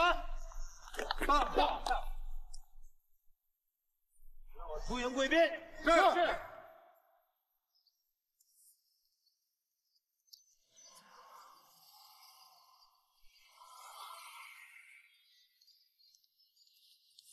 君王，您回归龙门的消息已在各界传开，许多精英阶层纷纷求见，其中上京方家公子来到中海，想要拜入您的门下。无重大攻击和弓箭之后，不见。是。这是您要的百年陈酿。这酒我珍藏数年，本想能轻易的回来一起喝了它。造化弄人呐！本想能轻易的回来一起喝了它。造化弄人呐！再也没这个机会了。那是他没这个福分。这瓶陈酿历史悠久，一滴价比黄金，在由您窖藏之后，已然成为世间珍品，价值千万。什么价值千万？不过就是转瞬即逝的舌尖之物。君王，您带这酒是要见很重要的人吧？我送您。不必了，我不想来招摇。对了，你们展家在上京也算是大家族，和上京唐家比起来，君王，您真是说笑了。我们展家和唐家天差地别，唐家实力雄厚，不是我们这些家族能比较的。大叔，我们真有缘，那么快要见面了。没什么事，我先撤了。你又来干什么？我去和方公子谈个大项目，100亿的大订单，我厉害吧？方公子？是啊，上京方家要来中海做科研基地，现在好多家族都抢着谈合作呢。祝你成功啊！哎，又干什么？大叔，你上次不是上了唐家小姐的专车吗？怎么没跟唐小姐回上京？这跟你有关系吗？我就知道。这个什么？你肯定是被人家给甩了呗。不过也在我的预料之中。哎，那种大家族都讲门当户对的，不是谁都能入赘的。你没达到唐小姐的期望，也很正常。老五的本事你跟谁学？是不是戳中你的心坎了？哎呀，不过大叔你也别灰心，没有他你还有我呢。有你？没错，等我们新兰集团拿下这个大项目，一跃成为中海第一企业，到时候我雇你给我开车，我罩着你。你雇我给你开车？你也别觉得掉价，总比你混社会强吧。再说，这可是块肥差，我也是看你车技不错才雇你的。有机会我一定去给你应聘专车司机。现在就有机会，我要去空中花园。帮我拿来。正好我要去那儿，就免费带你，行吗？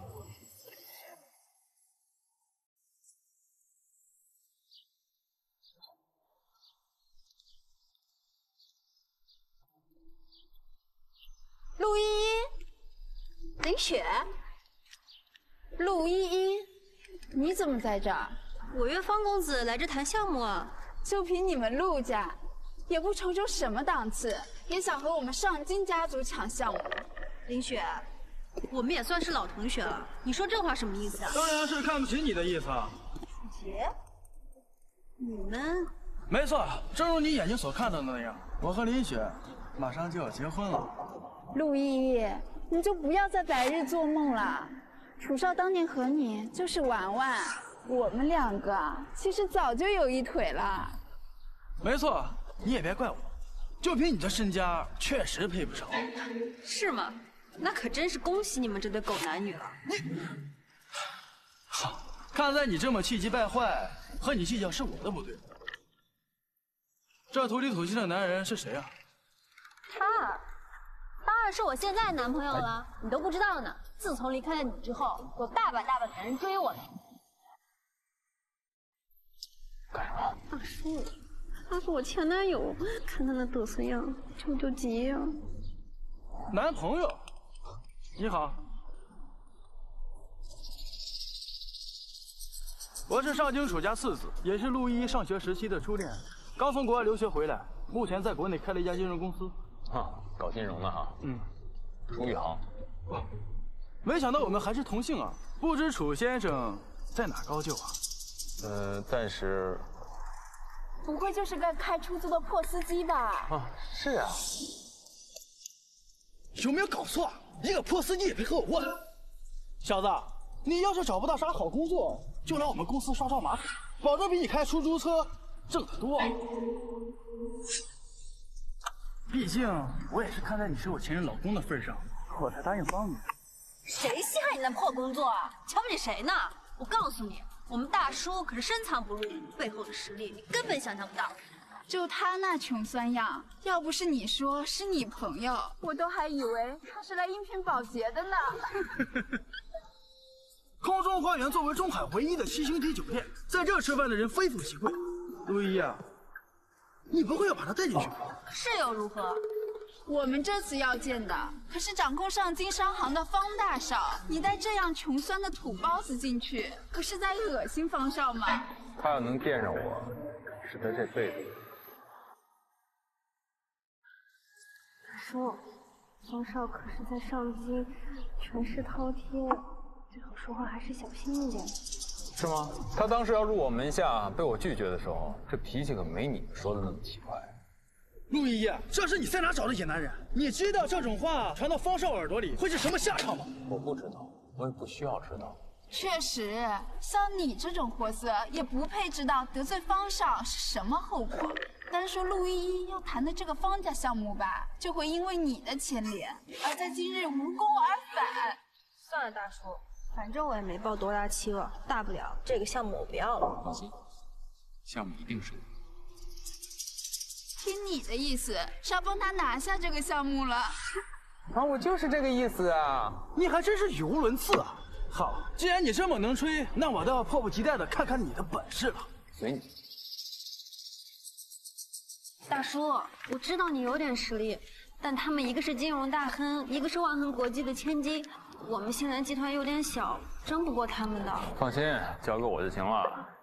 哎，停，不好意思，今天我们酒店有贵宾，一概不接待外客。你好，我是星兰集团的，我跟方总谈一个项目。谁也不行，请回吧。我就是你要接待的贵宾。我就是你要接待的贵宾。就你？我有贵宾卡可以证明。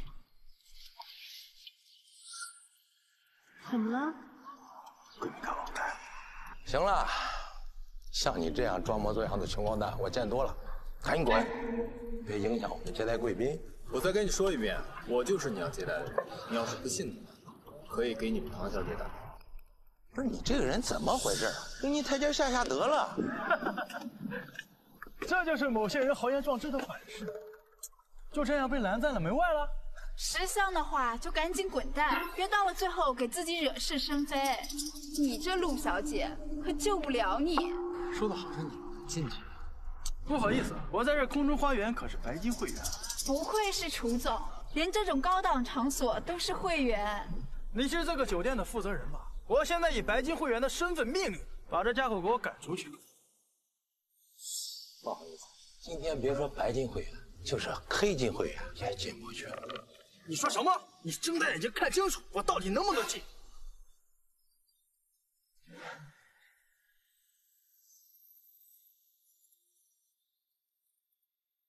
您是楚先生？是啊，我姓楚。不好意思，楚先生，我没认出来您。您在我们酒店享有最高支配权。你说什么？支配权？不愧是楚少啊，连唐氏旗下产业的最高支配权都能拿下，这可是非嫡系权势而不能得的。你能享有这种权利啊，足以见得唐家对您的尊重啊。哎，对。听说方少和唐家小姐有婚约在身，莫非这是方少的意思？我楚家与唐家向来交好，能被唐家这么信任，也是我楚某的荣幸。楚少真是谦虚了，不像某位婊子带的小瘪三，除了会吹牛，什么都不是。是啊，刚才是谁要悄悄着说要拿下方少的项目，怎么现在成缩头乌龟了？你就这么肯定你享有着最高支配权吗？我享用不了，难道你能享用？没错。棒！楚先生可是我们家小姐的贵客，岂容你说三道四？算了，大叔，要不我们走吧？不走，我今天一定帮你拿下这个项目。都到这时候了，还在硬装？行，我看你能装到什么时候？让他俩进去，看我待会儿怎么秀他们。明白，楚先生，请随我去最顶级的宴厅。唐小姐已经在那里为你准备好了位置，请。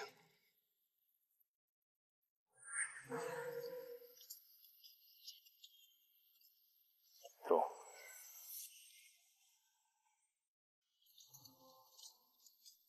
唐小姐亲自选的位置，果然不一般。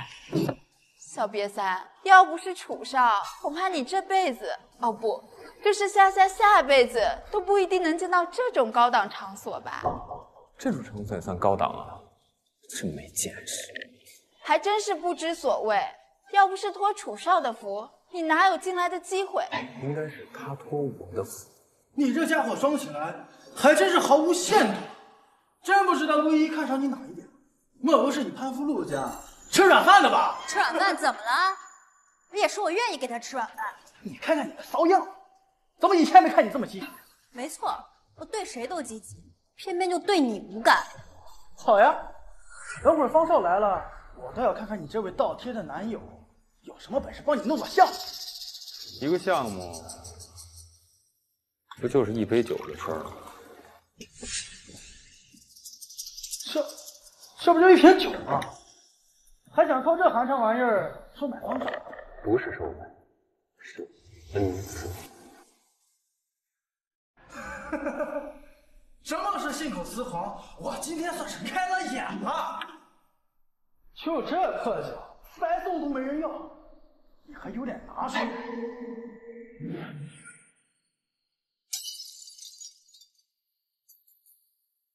敢砸我的酒！怎么，你有意见？哦，我知道了，就你这破酒，顶多也就千八赔，我赔。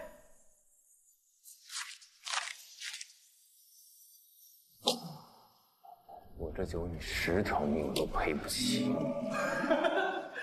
听，瞧这大话说的，不当演员真是可惜了。不赔是吧？好啊，那我给你打个折，就用你自己的命来抵。大叔，你疯了！这个不是动手的地方。别管，这种渣子能让我亲自动手是他的荣幸。陆一，看你带来的是什么男人？今天这事要是惊动了上级，绝对有你们受的，还不快把楚少放开！大叔，你就听林雪的吧，我是来谈项目的，不是来闹事儿的。你谈你的项目，我干我的事儿，出了什么事我负责。楚少，这个渣女！哎呀，完了，大叔，你可闯大祸了！大叔，你赶紧跑，趁着人还没来，你赶紧跑。我为什么要跑？哎呀，都什么时候了，你还有心思开玩笑？这可是唐家的地盘，楚少是唐家请来的贵宾，你这一下，唐家肯定不会饶过你的。你忘了我跟唐家小姐关系很好吗？关系好有什么用？你现在就是被唐家抛弃的未婚夫，你根本就没有话语权的好不好？妈的，打了我还想溜，没那么容易。谁想跑啊？我在这等着你，你找人来弄死我！死到临头了，你还敢嚣张？神王告诉你，只要楚家在上面随便动动手指，就能捏死你，让你为今天所作所为付出代价。我们给你道歉好不好？还有你陆毅，你们陆家就等着被洗地制裁吧！你这么着，方少，你可算来了，你可要为我们做主啊！陆氏，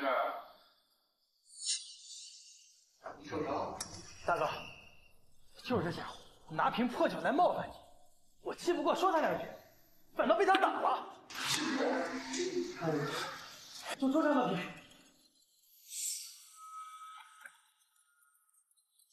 这件事情，大哥，你怎么了？是不是这杯酒影响你心情？会影响。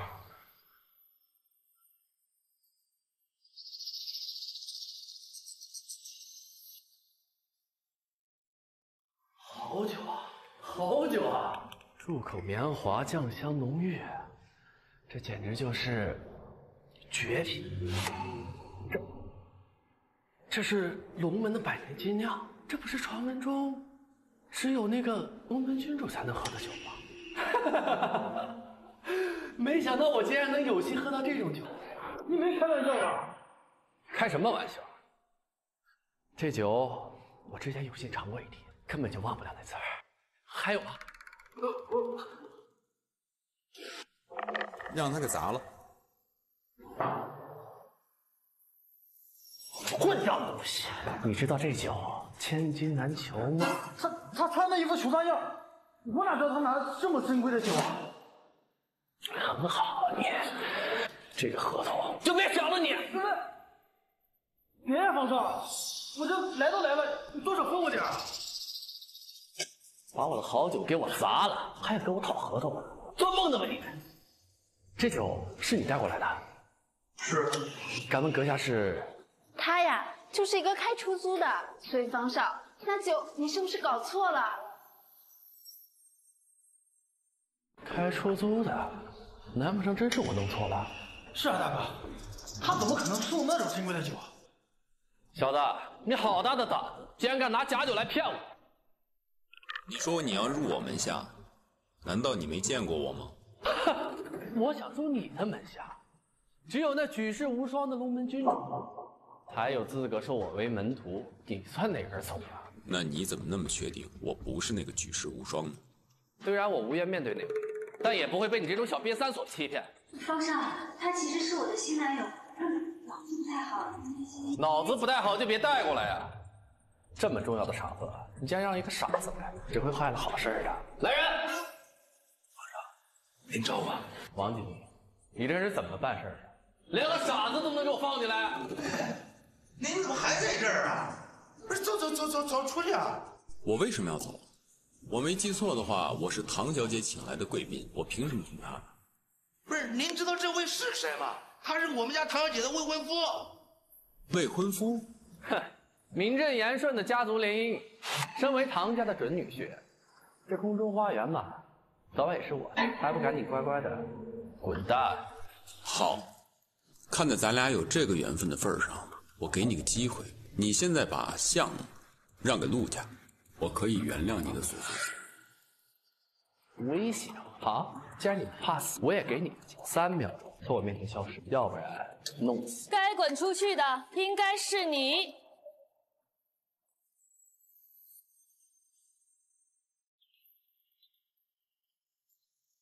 姐姐，我这有份百亿合同，跟唐家合作。百亿项目，你觉得我们唐家差这点钱吗？哎，这么好的东西别浪费啊！一，你的了。真的吗，大叔？唐小姐，喜欢拿去便是。再怎么我也是你的未婚夫，你把我的东西这么转手相让，这太不把我当回事了吧？未婚夫，你觉得会陪唐家玩那种幼稚的联谊游戏？小王，小姐，我说过我今天有贵宾要接待，怎么还把他们放进来了？小姐，我就是按您的指示办的呀。楚先生在这儿啊，还有，方少是您的未婚夫，所以我哪有资格让唐小姐您以贵宾相待？王金良，您一定是搞错了。我搞错？您刚刚不是硬的挺欢的吗？怎么现在错全是我的了？我是清楚，那你不说是贵宾吗？我以为是方少的缘故。你够了，都不要再说了。这位楚先生才是我的贵宾，而其他人今日谢客，全都给我出去！姐姐，我出去！看什么看？赶紧滚！小王，你被解雇了，明天不用了。一，你也先出去。哦。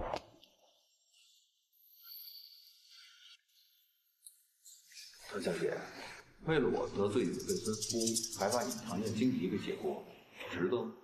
只要楚先生肯帮我，当然一切都值得。我只想查到我母亲的下落，等扶你上来，我自然会离开。我喜欢楚先生这样纯粹的人。说吧，怎么帮？我想让你随我回上京，去接触一下我家里的竞争对手。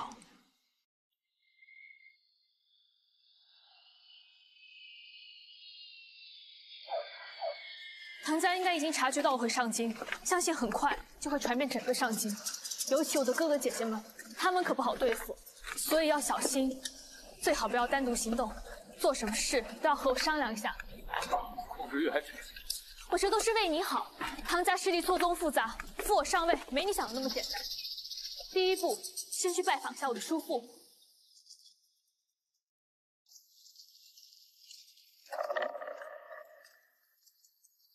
哟，这么多人聚在这儿，是在迎接我吗？听说妹妹回上京，今天特地守在这儿，来给妹妹你接风洗尘呢。玉姐，你回来怎么不跟我说一声啊？要不这玉姐我都不知道呢。我回来有必要通知你吗？上次那事儿啊，的确是我错了，我给你道声歉。不过咱俩身上好歹有家族婚约在身呢，迟早都是夫妻嘛，总这样不好。谁应你的，你找谁结婚去？而我现在已经有未婚夫了，这才是我正儿八经的未婚夫。劝你以后少打我的歪主意。就她，你堂堂唐家大小姐，怎么能嫁给这种货色呢？玉姐，你不能找个演员就随便过来骗我呀，这可使不得。我可没开玩笑，我很认真的在说。妹妹呀，这外边呀可是什么骗子都有，你可不要被坏男人的三言两语给欺骗了呀。这就不劳姐姐费心了。我月姬怎么说也是在锦衣卫接受过秘密训练，什么样的男人我还是都见到过。是吗？那我倒要看看你带回来的这个男人到底有什么本事了。他能有什么本事呀？就是一个破开出租的。小子，你知道你面对的是上京什么样的人吗？什么层面？猜你也是一个什么都不知道的小喽啰啊！小贼，我劝你识相点，离月姬远点，要不然哪天在这死了，连个葬身的机会都没有。你说什么？你要弄死我？怎么着？听不懂人话呀？我打掉你一颗牙，让你长长记性。妈的，你偷袭老子！就你这样本事，非常容易满嘴牙都让人打掉。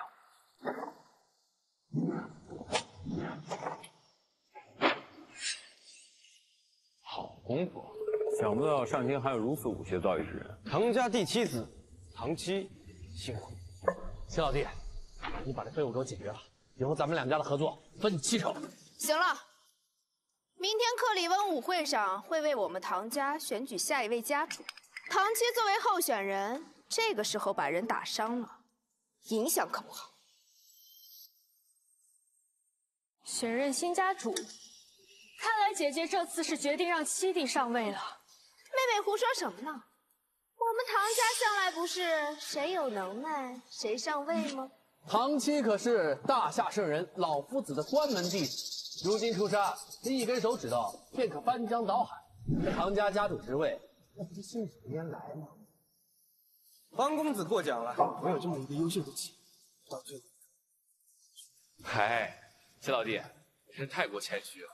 听说妹妹也在为克里温舞会做着努力呢，难道也要参选吗？我的家族势力可不比哥哥姐姐们，又不是什么圣人弟子，能支持我的也就我这未婚夫，所以不足为虑。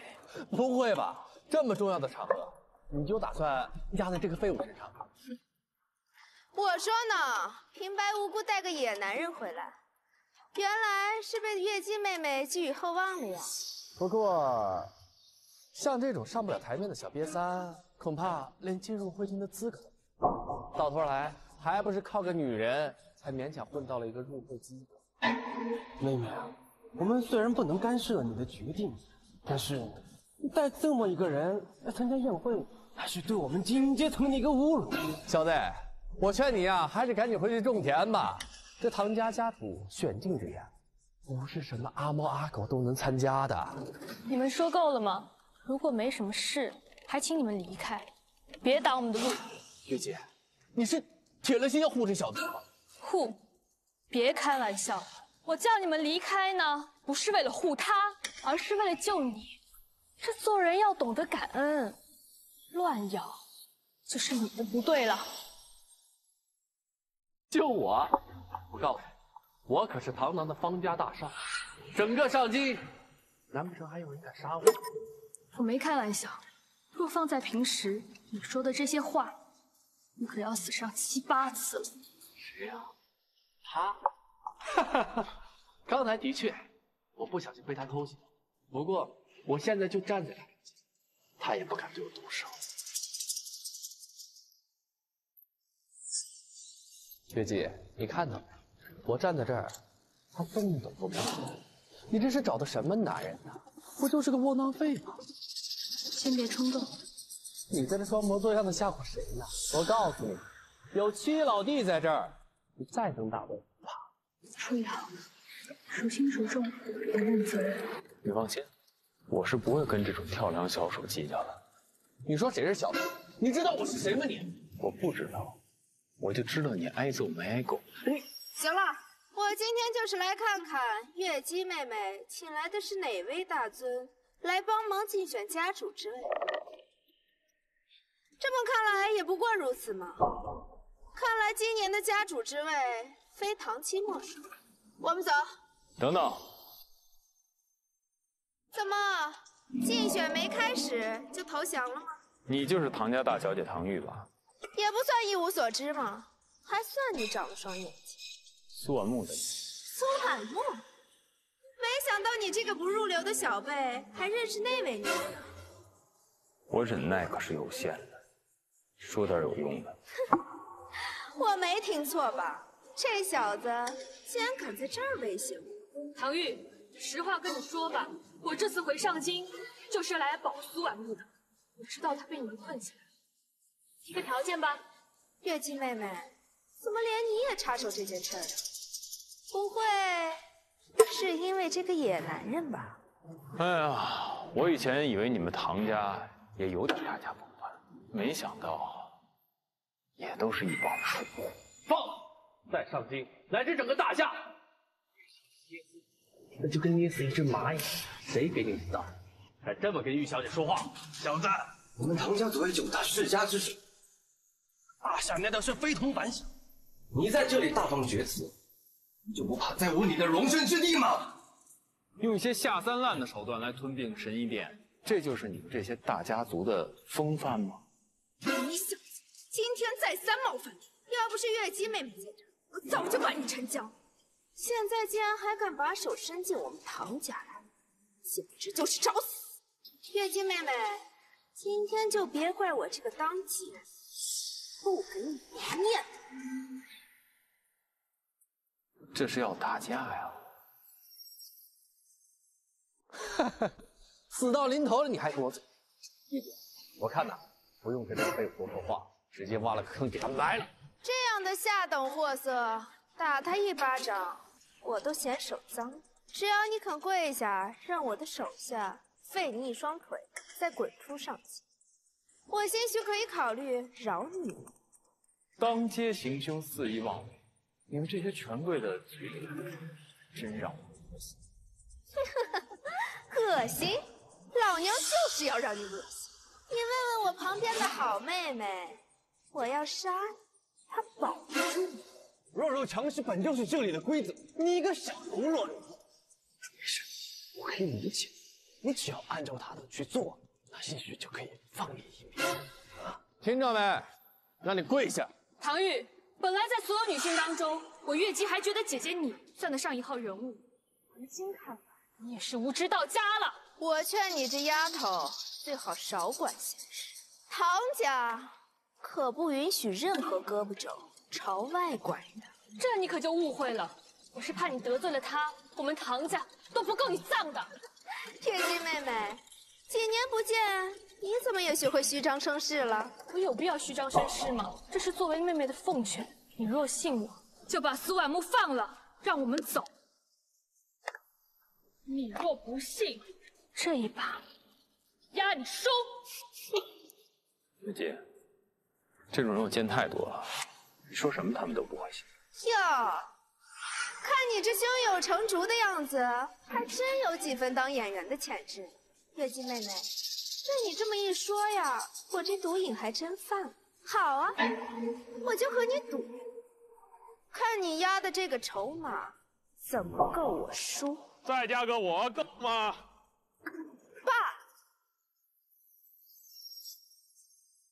爸，你怎么来了？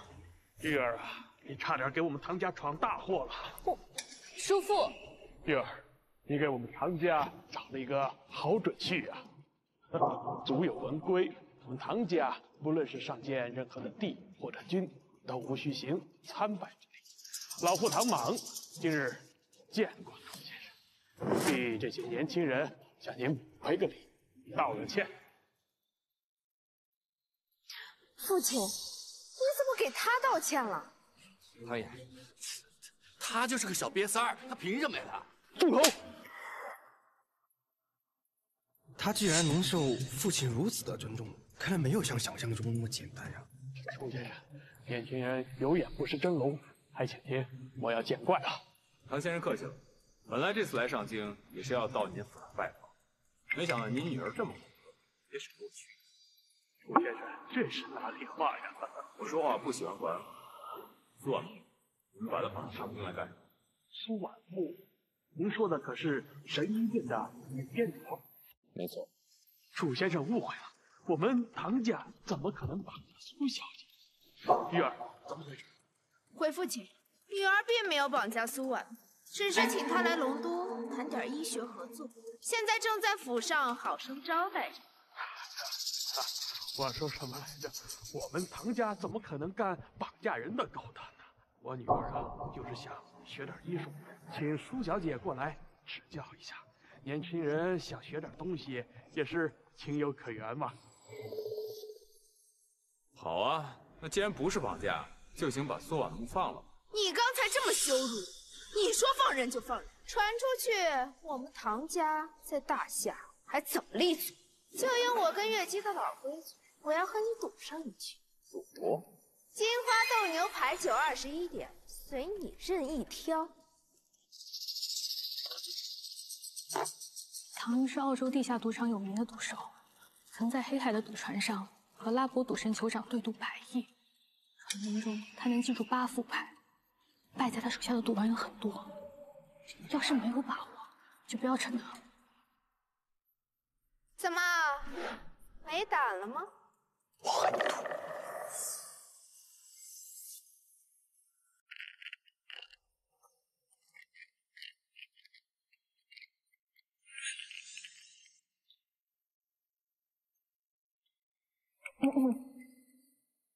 我从你资料上看，没听说过你的赌牌，到底有没有把握？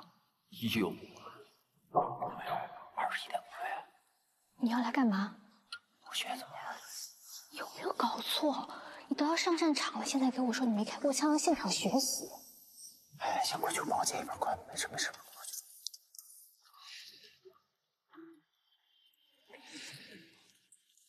你想赌什么？你不是21点玩的很厉害吗？我就跟你赌21点。小子，你这胆儿挺肥呀，往枪口上撞。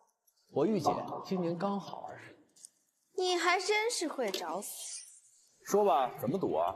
很简单，我们每人身前有100万，下限10万，谁先把钱输光了，谁就是这场赌局的失败者。赌注呢？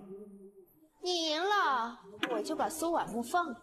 可我若是赢了，我要整个神医殿。你要整个神医殿，你胃口不小啊！你是苏婉木的恩人，只要你跟他协商，他肯定会同意的。你做得了主？好，我就替婉木做这个主，跟你赌。那咱们是玩西式规则呢，还是米式规则？没想到你懂得还挺多呀。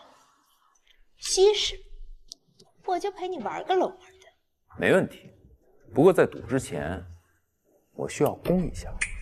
攻一下？你要的攻略我给你搞来了，真不知道现在看这儿有什么用。我没看错吧？竟然有人在赌场当场翻起攻略来了，这不妥妥新手行为吗？小瘪三，你觉得你现在看攻略有什么用吗？您不会没玩过21点吧？我好久不玩了，熟悉规则不行啊！哼，好，给你时间看，好好熟悉一下。小子，你如果不知道规则的话，那你就不要再赌。我御姐的赌技啊是没有胜算的。人家好歹也算是唐家的赘婿吧，让他赌。我倒是要看看这明天的新闻头条你是怎么上的。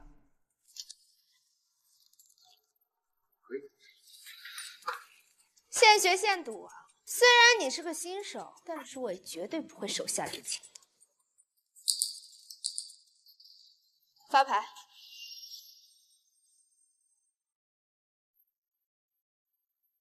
运气不错嘛，还是个大点儿啊。运气是不错，不过我不要。楚宇航，你到底会不会玩牌？这上来时点已经不小了，你随便再起任何一张都没有任何风险，既不会爆点，也不会太小。这么好的牌面，你怎么说放弃就放弃啊？他这不是明摆着不会玩，过来凑热闹来了吗？要不是我这好妹妹陪着你，我还以为你这一出是来闹场子的呢。也罢，我就陪你好好输完这场赌去。发牌。刚刚那么好的牌注，你弃掉，这下来了张最小的，是不是清醒了呀？不，我要补牌。什么？我看你是真不会玩，这么点大的点儿你也要啊？补牌。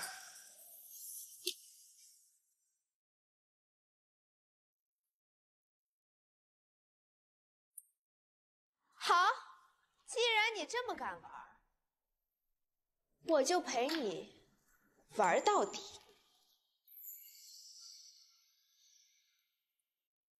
不好意思，我已经18点，就算你再来个 A， 也是13点，还要继续补吗？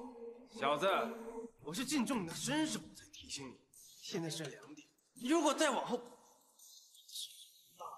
还有多少次机会赔下去？我劝你就不要再继续。再补。有意思。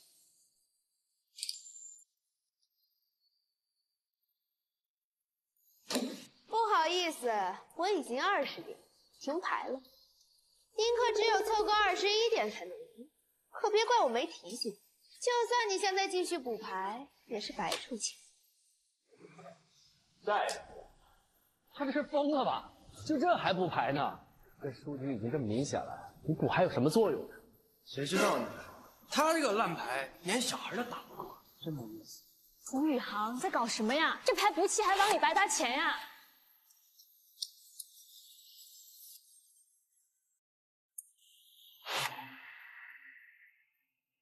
我看你那气势，还不知道你翻出个啥，原来是张6啊！楚宇航，你到底在搞什么呀？就算是张6，这加起来才19点，人家可是20点呢。这一局你是必败无疑了。谁说的？只要不是20点，就都有可能成为21点。21点？怎么？你是小学数学没学过还是怎么？你现在已经是19点了，只要你拿到比2大的数字，你就爆了。你还拿什么玩啊？你如果想要赢的话，只有再找下一张。但这牌上已经出现了3张2点，最后一张绝张连1%的机会都不到。你觉得你还有机会吗？认输吧，别玩了。再小的概率也是有概率的。你疯了！你这一笔，这剩下只剩50万了。放心，自己算。看来你是真的不懂21点，这么多人劝你都劝不动，那你就继续往深坑里跳吧。补牌。不是吧？这种牌面他竟然敢梭哈！哇，这家伙想釜底抽薪。我以为你能陪我多玩会儿呢，没想到这么冲动啊！楚宇航，你到底在做什么呀？就算铁定要输，他还有50万呀，搏一搏还是有机会啊，稳下来才能赢。但你这一下，直接就彻底没机会了。等会儿，怎么要后悔了？我都加倍了，你是不是也该加上去啊？好，我就跟你加，和你一样。哦不，比你再多50万，省得传出去说我唐玉欺负一个新手。发牌吧。你现在身上还有30万，桌上还有170万，对吗？没错。第一局我点数大，直接弃掉；第二局点数小，风险大，但套的筹码多呀。你到底想说什么？你赌技确实高超，但你犯了一个致命的错误，就是在赌桌上太小看你的对手。我说过，几率再小也是有几率的。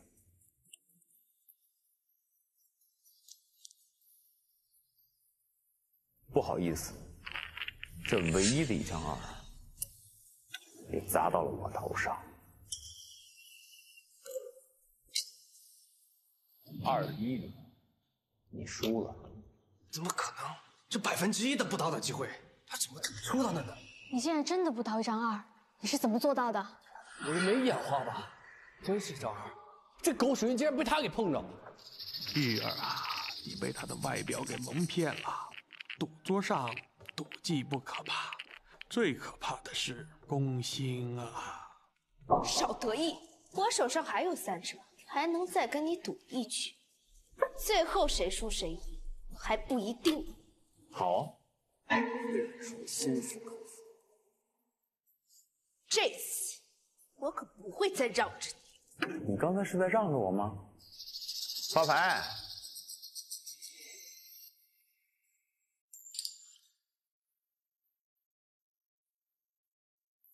完了完了，怎么又是最小的2？哎呀，这小瘪三又拿了一张2。刚才是我们玉姐大意了，这次呀，玉姐一定会赢的。怎么样？只要我想，可以把把开局。有不一定赢，有2也不一定输，你忘了吗？20万，补牌。20万，玉姐就剩20万了。你小子再是新手，也不能这么耍无赖吧？规矩只说过下限10万，有规定上限吗？但是如果是20万的话，玉姐就只能拿2张牌，这不是不公平吗？在赌桌上还跟我谈公平，你不觉得很搞笑吗？他说的没错，这次赌局确实没有规定上限金额。不过你想用这种下三滥的手段赢我，未免太异想天开了吧？真是，我就是想早点结束这场赌局。你，哼，狂妄！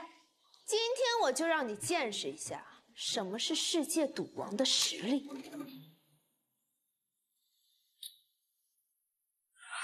姐，可以啊，2张牌就达到了21点。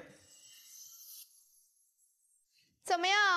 在2张牌注的情况下 ，A 可以算作11点，再加上 K 的10点，正好是最大的21点。你还要赌吗？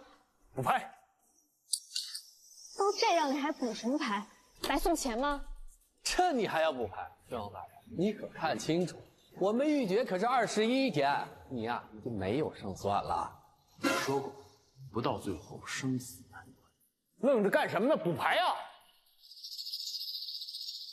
再补。这小子，他在搞什么鬼？他不看牌竟然就开始补牌了。我也有一点看不懂他这个到底玩什么。是啊，我也有点看不懂了。楚宇航，你是侥幸赢了一局，但这把明显是赢不了的呀。再补。你已经连续补3把牌了，能不能冷静一点？你放心，我很冷静。这你还冷静？你的底牌那么小，继续下注就是在白白送钱。你他给你8把牌，2张牌开到21点，我现在好不容易把他的100万放到了桌子上，如果再给他生活，再也就没有这么好的机会了。我没听错吧？面对最大的21点，你还怎么赢？能不能赢，要到最后才知道。这小子到底在玩什么花样啊？难道在赌21点吗？补牌。装模作样，我倒要看看，面对最大的21点，你能玩出什么花样来？你是其中21点最大，但你忽略到了一点，我们今天玩的是西式冷门规则。你说什么？在西式21点里有一条重要的规则，难道说是最弱五星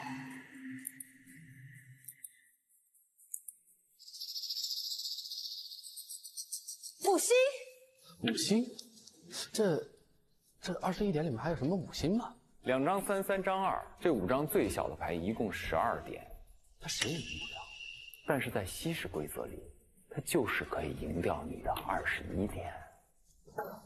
玩到现在，原来你在这儿等着我。你在赌前翻看攻略，就是在确定稀释玩法里有没有这条规定吧？你妈妈没教过你要多读书吗？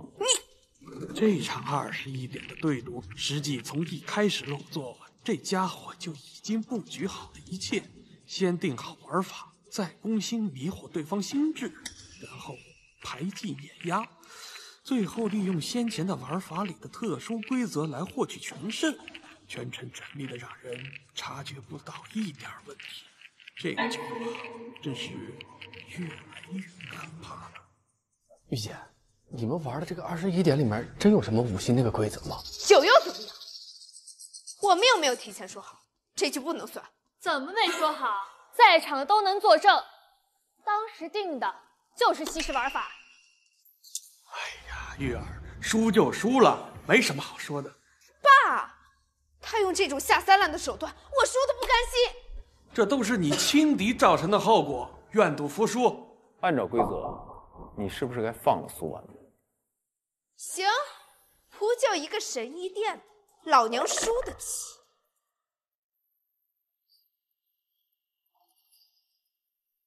把苏婉木安全送到中海，放人。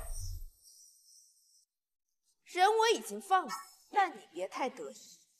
明天克里翁舞会，咱们走着瞧。我们走。唐小姐，你的赌术是跟高翔学的吧？你怎么知道？他怎么没告诉你？他那5根手指头是怎么折的吗？是你？你是千手王？小姑娘，我劝你一句，就你这技术，还是戒赌吧。用不着。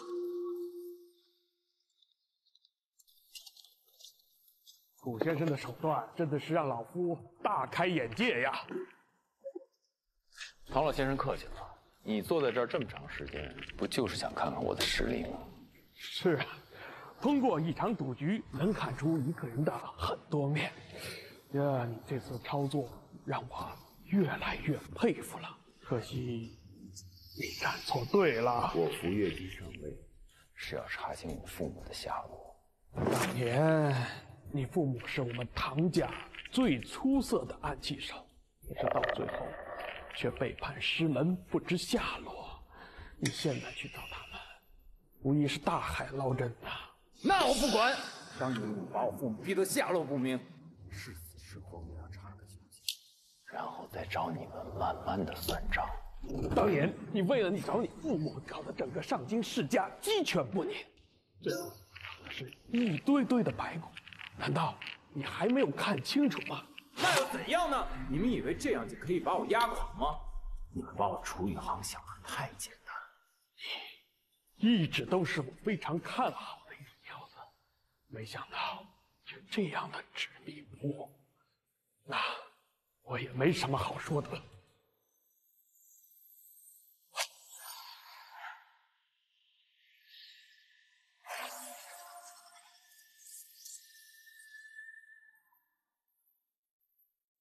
年轻人，我告诉你，不要太狂妄，就是要让你知道什么是人外有人，天外有天。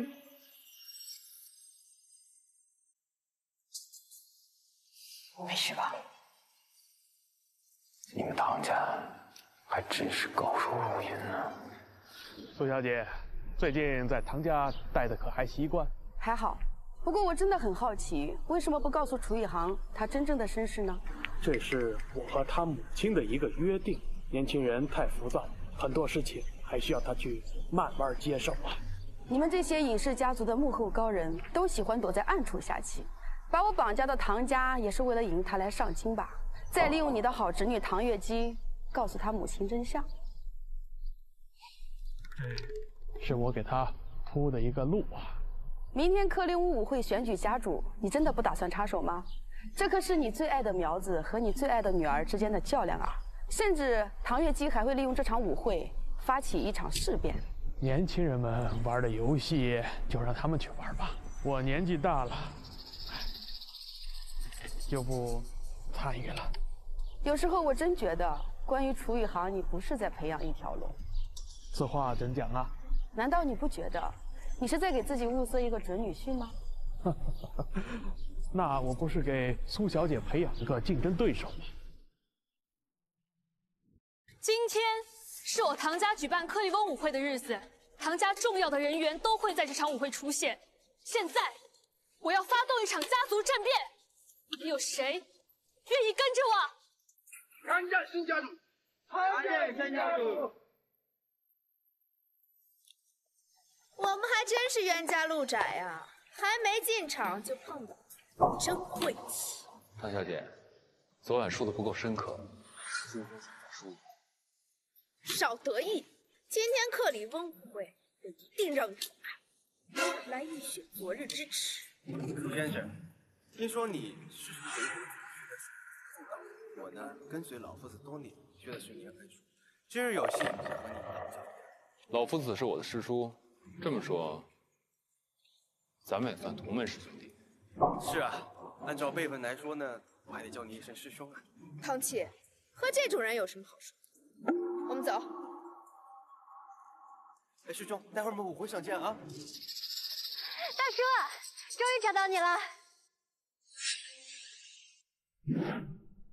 楚宇好，